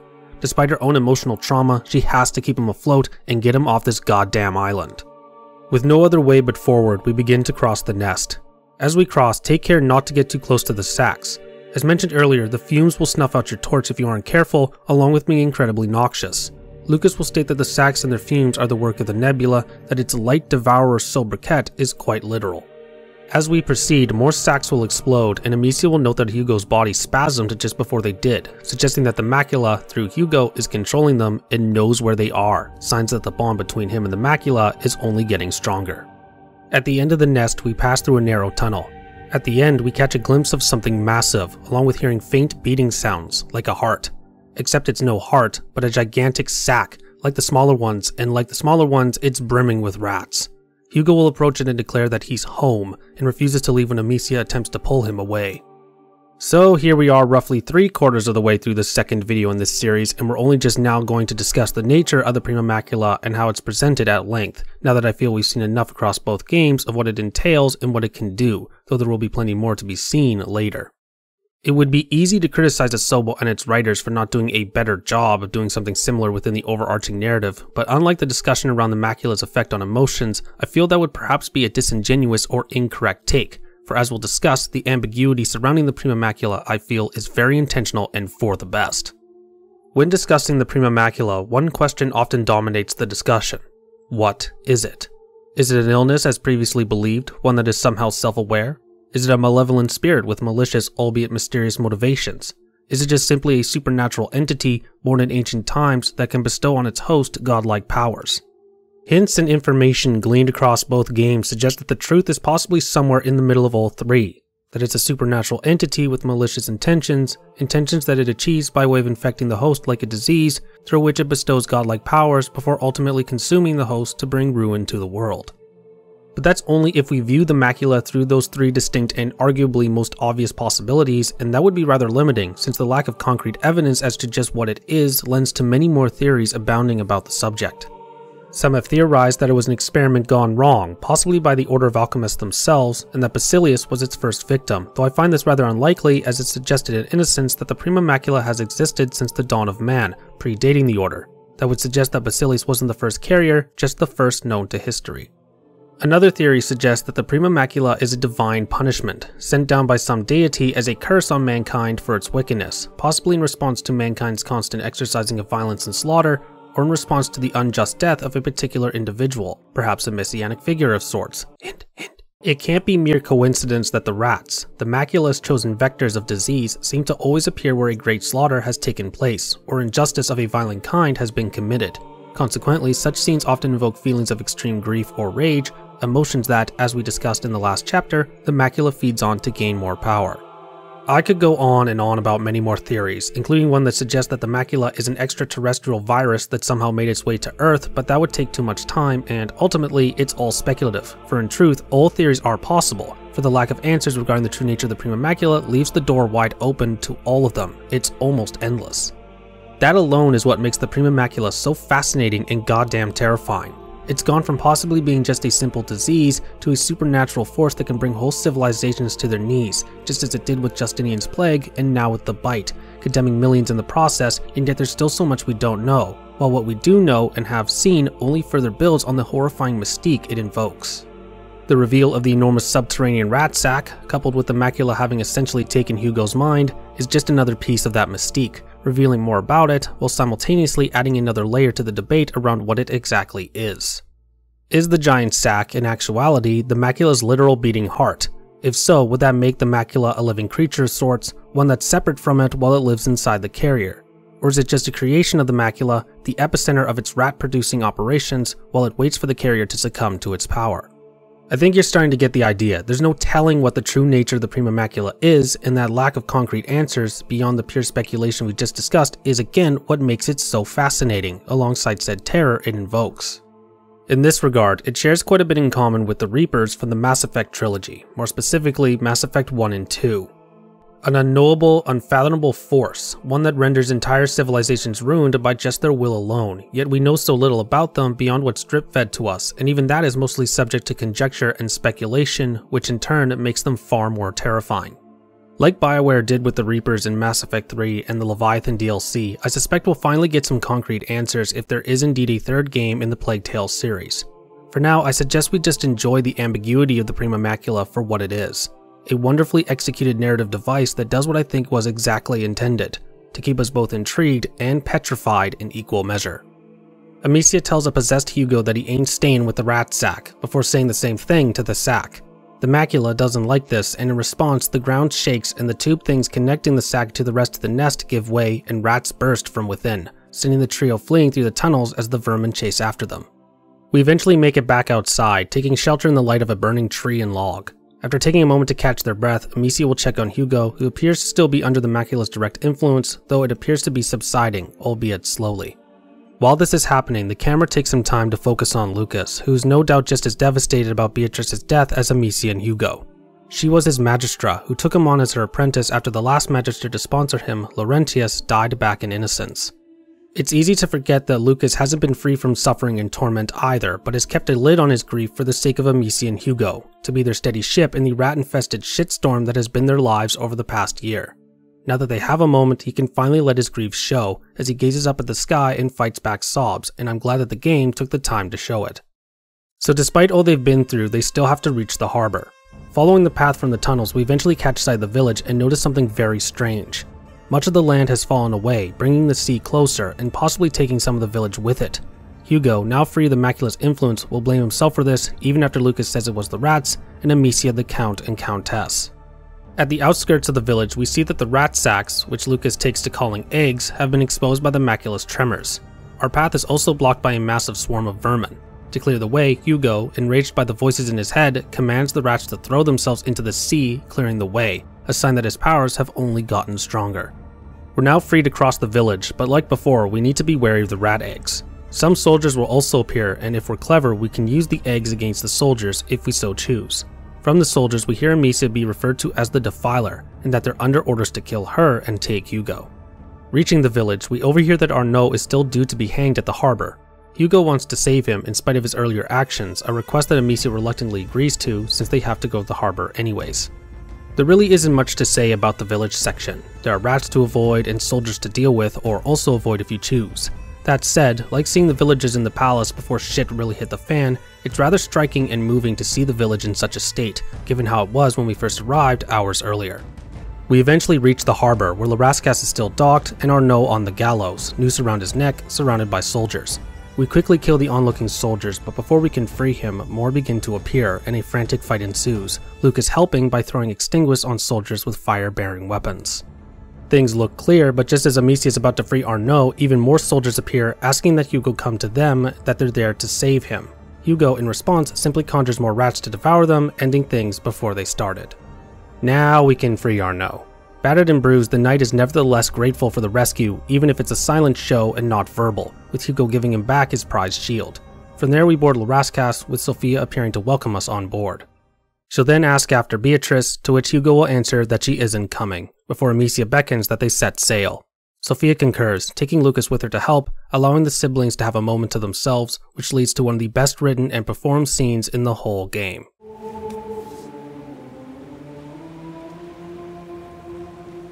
She's never coming back. I know. I wanted to tell her a lot of things. Me too. But she knew everything already. You were her greatest gift. She loved you the way you are, the way she made you.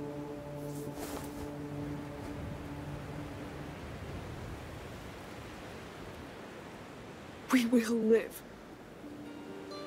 And we will heal.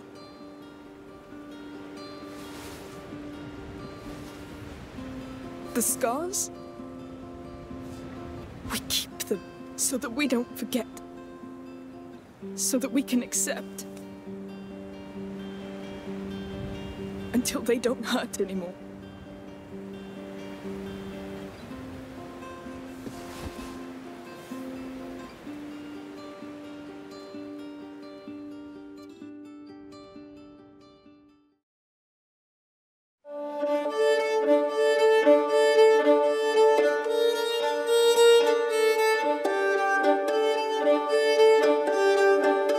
The next chapter begins on Laraskas as we cross the Mediterranean, with the mainland in view, just as a new dawn breaks over the horizon.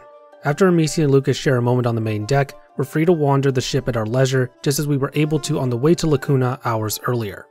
Now, saying we can wander is a bit of a misnomer, as there isn't anything new to see, just the chance to speak to those on board. Speaking with Hugo will progress the story, though I'd recommend you check in with Lucas and Sophia before you do. After speaking with him, we can take Hugo to check on Arnaud, who's dozed off nearer towards the bow. We wake up Arnaud, who gives thanks to Hugo for convincing Amicia to rescue him. Amicia, still throwing jabs, will tell Arnaud he should try resting for a bit, for the war's over. And it's just after she says that Sophia spots a ship, flying the colors of Provence, following them, and coming in fast. The Count clearly isn't ready to give up on taking Hugo, and things go from 0 to 100 in a snap. While Lucas takes Hugo into the cabin to hide, Amicia and Arnaud assist Sophia in helping them go faster, starting with raising the mainsail, then turning it to the wind. This doesn't work, however, the Count's ship's still closing in. In one last attempt to gain some speed, Amicia and Arnaud look to throw some of the cargo overboard, but the Count's ship draws close enough to start firing flaming arrows onto the deck, forcing Amicia to leave Arnaud so she can fight back on the stern. This fight doesn't last long, despite our efforts in killing numerous archers. As soon as the Count's ship rams Laraskas, the screen goes black. We hear Lucas screaming, Sophia shouting, followed by a splash of water, and Arnaud calling out to Amicia while exclaiming that they, Lucas and Sophia, have fallen overboard, in one of the more strangely choreographed transitions I've seen in a video game. It's meant to represent Amicia getting briefly knocked unconscious by the toppled mainsail, which we see when she reawakens and gets up, but since we don't see her getting knocked out, just Laraskas getting rammed, the screen shaking violently, then cutting to black, it just feels very strange, like there's a piece of the scene missing. Amicia will frantically search the ocean for Lucas and Sophia, before spotting Arnaud challenging Victor's men. Amicia quickly joins him in defending what's left of the ship, while a frightened Hugo continues to hide in the cabin. This section can be pretty tricky. Arnaud is a more than capable fighter, but will be overwhelmed if confronted by 2 or more soldiers, thus Amicia must support him however she can, while also taking out javelin throwers and archers trying to kill her. Thankfully, there is an abundance of crossbow bolts available, and if you have the crossbow fully upgraded, as well as an abundance of bolts from before, then this fight just becomes a matter of having a quick trigger finger while remaining in cover. After a while, Hugo will emerge from the cabin and beg for Amicia to come inside. She attempts to reach him, but in the process takes an arrow through her side. As Hugo panics, Arnaud falls to her side, shielding her, beckoning Hugo to come to them. It's then that Victor comes on board. Seeing him, Hugo attempts to conjure rats to kill him, but this obviously doesn't work because they're on water, not land. Goaded by him, Hugo then charges Victor, who promptly knocks him unconscious. What follows is the full unhinging of Victor as Arnaud attempts to reason with him. Like many things, it's a striking contrast from when we first met him. Despite his possible complicity with what happened in the Red City, as we discussed back in Chapter 3, Victor struck me as a somewhat decent man at first, even if that decency was but a mask for his sordid past, maintained by his unwavering love for Emily. Now that Emily is gone, however, the mask has come off. He's reverted to being his old self. As he explains to Arnaud, he's a man whose only purpose is to fan the flames of war and violence in the world.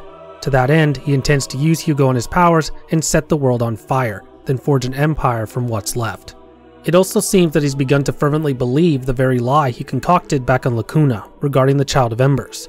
He refers to Hugo as Emily's and his son, one that is a god and not in the euphemistic sense.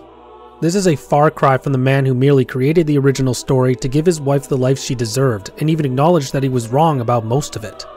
To me, it's eerily similar to what happened to Hugo in a way, following the theater scene. Just as the macula took a hold of Hugo's mind to fill the void left by his mother's death, it appears as if the Child of Embers has taken root in Victor's mind to fill the void left by Emily's death, turning him into a true believer, not just someone who's playing along. It's almost ironic in a way. The lie he created turned out to be partly true, but the part he got wrong, the most crucial part, ultimately led to the death of his wife and the destruction of his carefully cultivated island paradise, and turned him into the monster he tried so hard not to be through his love of Emily. I would almost say that it's tragically ironic, but that would suggest that he's worthy of sympathy, which he most certainly isn't. He manipulated his mentally ill wife with a lie that gave her false hope, one that ultimately got her killed in the end. Her death, and countless others, are on his head. It could be why he's become unhinged. The guilt of Emily's death, as well as the absence of the stability she gave him, has broken his teetering mind, where he now believes the Child of Embers story to the fullest and intends to use Hugo and his powers to forge his new empire. Victor turns to leave, with Hugo in his clutches, before ordering Arnaud and Amicia be finished off. With little option, Arnaud picks up Amicia and throws her overboard, before jumping after her, bringing the current chapter to a close.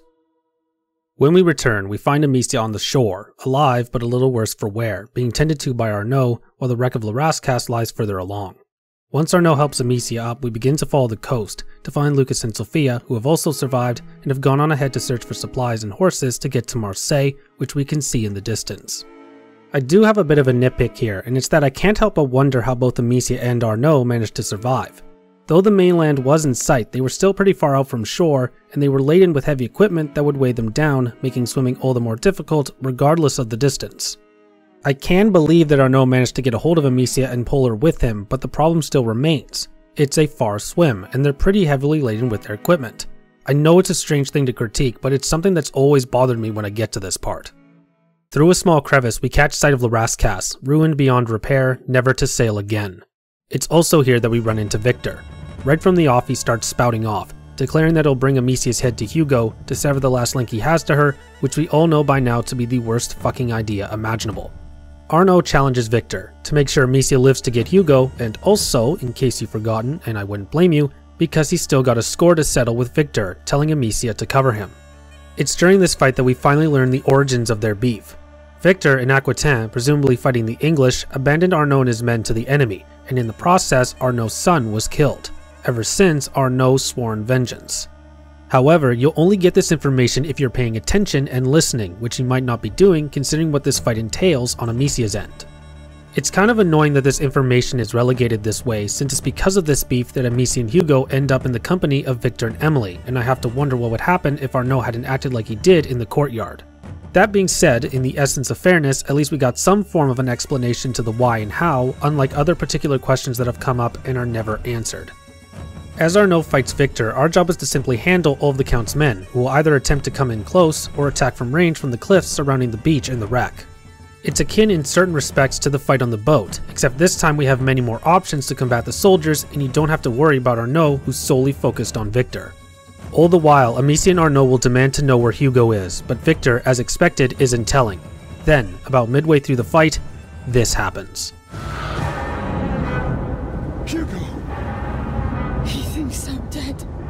Victor, the goddamn idiot, has taken Hugo to Marseille. Now, in a direct repeat of what happened to Basilius, Hugo, believing that Amicia is dead, has fully given himself over to the macula and entered the last threshold. Victor's stupidity and broken mind has doomed them all. A great cloud of dust and God knows what else emanating from Marseille blankets the sky and the battleground, greatly limiting visibility. It's in these conditions that we finish the rest of the soldiers, while Arnaud and Victor continue duking it out, the Count unwilling to accept, in his insanity, that he caused all of this to happen. After some time, we cut to Victor getting the better of Arnaud, stabbing him through the stomach. Not about to give in, however, Arnaud manages to pull off Victor's helmet, giving Amicia the chance to finish it. It's over!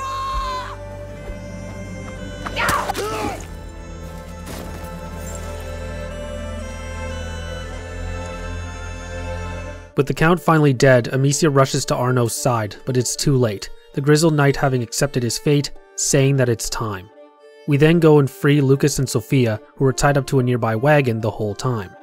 While Sophia and Amicia mourn Arnaud, Lucas will gaze up at the sky and note the clouds of dust and falling embers to be the work of the macula, or more specifically, that of the nebula. With the clouds spreading everywhere, blotting out the sun, the rats will be able to spread unchecked. This is his judgment. The trio need to get to Marseille, and fast. To that end, they commandeer the wagon and make for the city. As we approach the city, we start to see streams of people fleeing the nebula, while simultaneously beginning to feel and hear tremors, a sign that Hugo may still be alive, though probably not a good sign. As we get closer, things become progressively more frantic, people screaming, trying to escape whichever way they can, while the tremors get stronger and more frequent, what Lucas calls the final chant of the macula. We eventually make it to the main gate, but find it wisely sealed. Strangely, it's been sealed from the outside, the people trying to keep something from getting out, the tremors being caused by that something beating against the walls. The trio need to find another way through. Sophia mentions another gate further along the wall, but the way is blocked by some hay. The wagon, however, is armed with the same cannon we saw back at the palace, the one that can spit Greek fire. Using that, we clear the hay and start to follow the wall. As we begin, the tremors beating against the walls begin to get stronger. Suddenly, they finally destroy a section of the walls and millions of rats pour out and begin chasing them. Using the Greek fire, we desperately keep the rats at bay, though only just, as Sophia pushes the horses to their limit. More rats emerge from behind the city walls, taking the walls with them or just spilling over, such are their numbers. We get a slight reprieve after we pass under an aqueduct, but this doesn't last long as another section of wall is breached and the rats continue the chase. This time they take the whole wall with them, and the chase soon ends when a tower collapses on us.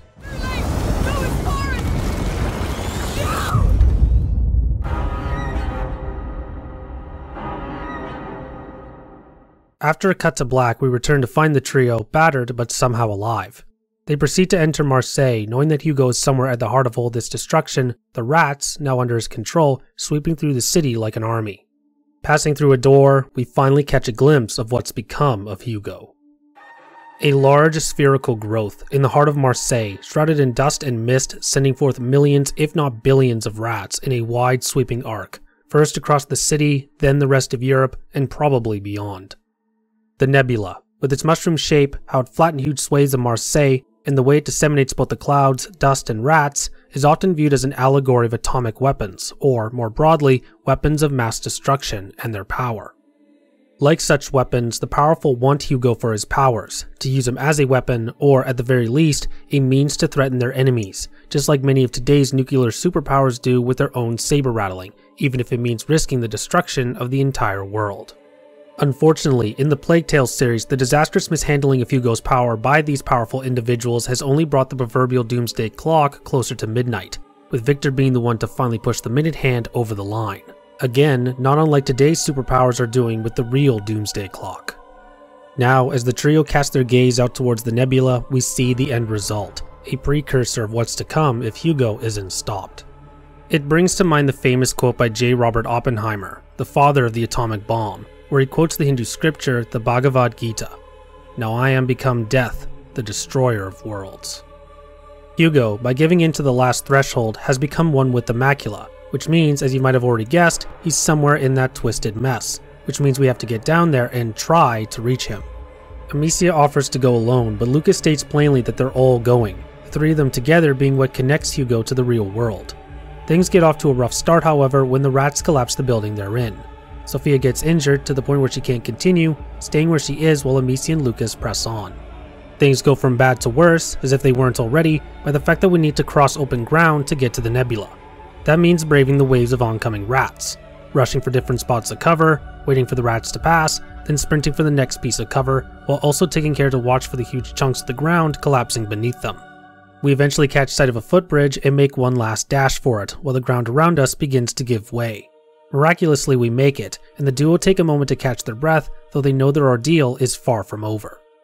The footbridge has collapsed further on, the slope it's created descending into the grey clouds emanating from the nebula itself. Lucas describes the nebula as a sort of crucible, where Hugo, the macula, and the nebula are all merging into one. Hugo's visions, that of a deceived child, are quite literally dissolving into the atmosphere, changing the world, hence the grey clouds and swathes of dust blotting out the sun. Down there, all natural laws stop. With no other option to reach Hugo, they descend into this crucible, with no telling what they'll find down there. We jump forward to the base of the slope, where we find Amicia, alone and without a crossbow, Lucas nowhere to be found. Down here, the air is choked with the same black shit the rat's nests give off, choking the air and making it hard to breathe. Nevertheless, we forge on ahead, following the path laid for us. We eventually find the remains of some square, where the clouds turn a strange burnt yellowy orange color. In the square is a rather odd sight. A phoenix statue, just like the ones we found in Lacuna, the ones that led us to the map. Thinking along similar lines, we continue in the direction the statue is facing, soon finding another, and another, and another. After some time we hear Hugo's voice, who tells us that we're doing it wrong, that Amicia is still looking back. You might start to realize at this point that the statues have been leading us in a circle. Hugo is close, but to reach him we have to start thinking outside the box. To do that, at a statue we need to start heading in the opposite direction that it's facing. Once we've gone far enough, we're transported to some sort of twisted temple, skeletal statues staring back at us. Rats will then pour out from the statues and start forming freakish rat men who we can kill using Ignifer. This, however, is also a trick. There are too many for Amicia to handle and she's inevitably overwhelmed, sending her back to the phoenix statues, and we start the process all over again.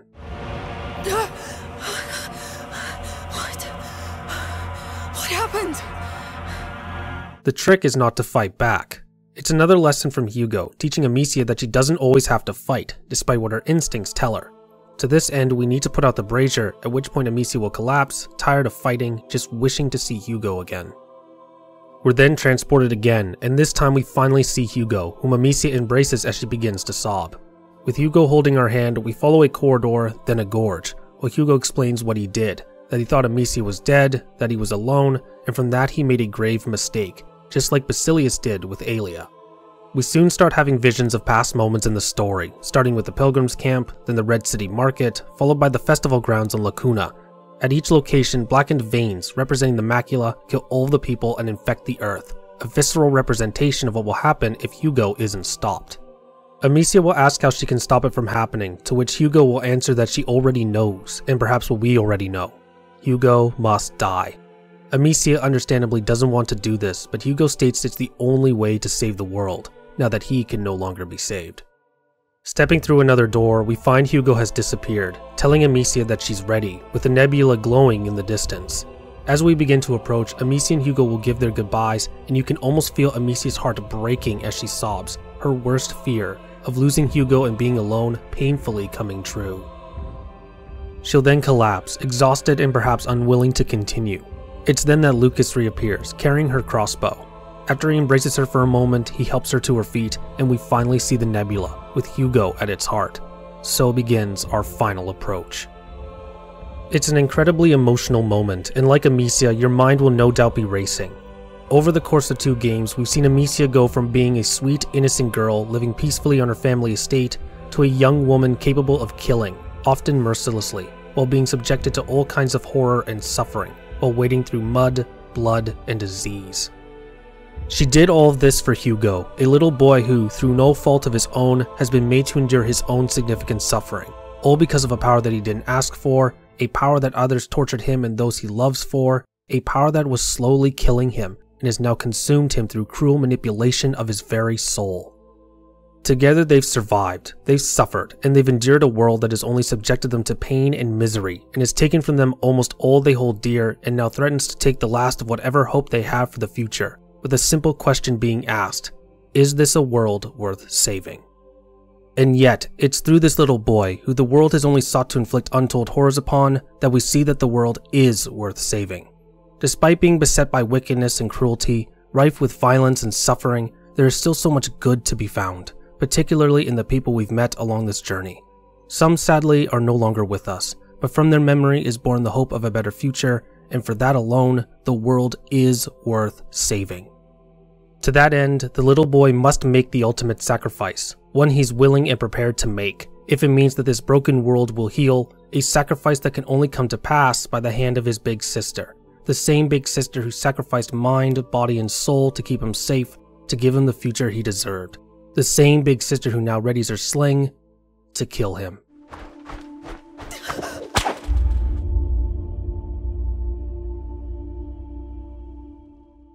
But we're not done yet. After a short credit roll where we see the clouds and dust from the nebula clear from the skies and around Marseille, we cut to a house in the mountains in June 1350. 1 year has passed since the events of Marseille, and in that time Amicia has taken up residence at the family house in the mountains, the same one mentioned by Beatrice back at the palace. As she exits the house, she carries with her a set of saddlebags, indicating she intends to leave. After taking a moment to sit on a stump, we hear a familiar voice. Feels higher each time. Oh, Sophia. Sophia has arrived, coming to pick her up. As we head to where Sophia has left their horses, we learn she intends to track the macula, knowing it didn't die with Hugo, just disappeared, no doubt looking for a new host. To that end, she wishes to find the new carrier and, by extension, the new protector, so that she may guide them, so that they don't make the same mistakes as she did, and they go down a far gentler path.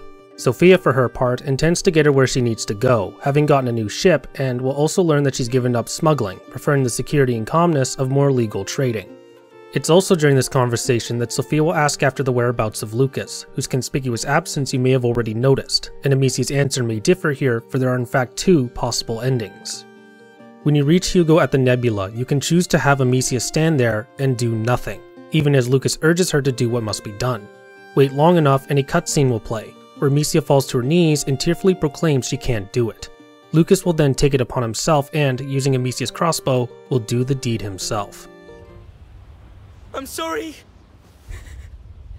I'm sorry.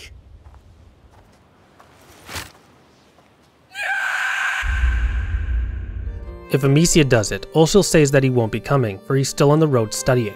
If Lucas does it, when Sophia asks, Amicia will sharply answer that he won't be. Again, because he's on the road studying, but also because Amicia can still see him do it. Some have posited that, with this ending, Amicia now hates Lucas, but I can't help but be doubtful of this. It's certainly plausible, and the inflection in Amicia's voice would suggest that there is some amount of anger, but I reckon it's more that Lucas's presence would conjure memories that Amicia would much rather be left in the past. You will also take note of Amicia's hair, which has now been greatly cut short, a far cry from the extravagant braid she was sporting at the very beginning of the story. Attention will be first drawn to her hair when we run into a woman at the Red City Market, offering to change her style, before referring to a woman's hair as her crown. Over the course of the narrative, there will be moments where Amicia's hairstyle gradually changes. It starts with her sides being shaved after Arnaud patches her head injury, followed by Victor cutting off her braid, forcing her to sport a weird little ponytail, then ending with her cutting it all off at some point during the intervening year. This gradual change can be interpreted many different ways, though I think the base interpretation is meant to highlight the dramatic changes in her life, with her latest style meant to symbolize renewal, or the beginnings of a fresh start. Reaching the horses, everything looks to be set, before Amicia, casting her gaze down a nearby path, asks Sophia if she can take some time to do one last thing. We then set off down the path, which first continues through the forest, then along a mountainside, where we get a rather impressive vista. Passing through a narrow crevice, we find our ultimate quarry. 3 standing stones, and at the center of them, a small stone cairn. A memorial to Hugo. What follows is one of the most beautifully composed and incredibly moving scenes I have ever seen in a video game, or any work of fiction for that matter, one that has brought me very near to tears on every playthrough I've done. Words alone cannot do justice to this scene. With that said, instead of the usual outro I do for my videos, I'm going to let this scene stand on its own, as it should, and end this video with this. A Plague Tale Requiem is a triumph of video game storytelling. Despite certain contrivances and stretches of logic, leaving numerous questions unanswered and a slight crack in the continuity, it's a story well worthy of all the praise it has received, and one that will stay with me for years to come.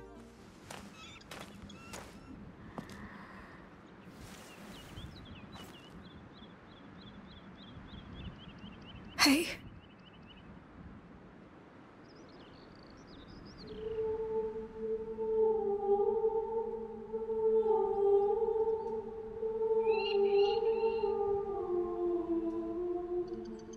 They didn't used to come here before.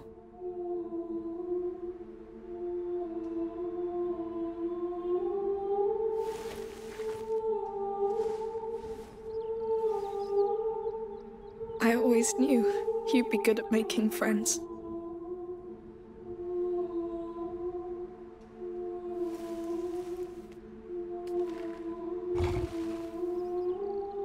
I wasn't sure I was ready, but Sophia's here.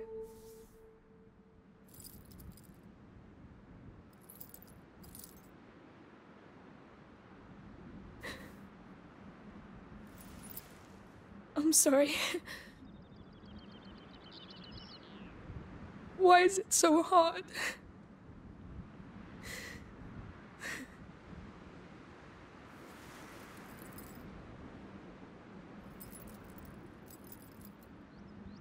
We never backed down, right? We held.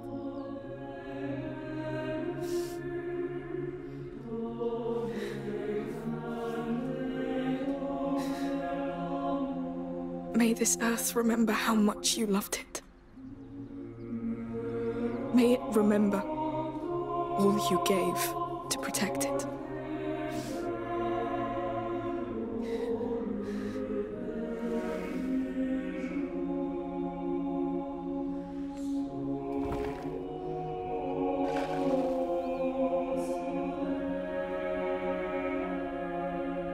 I remember.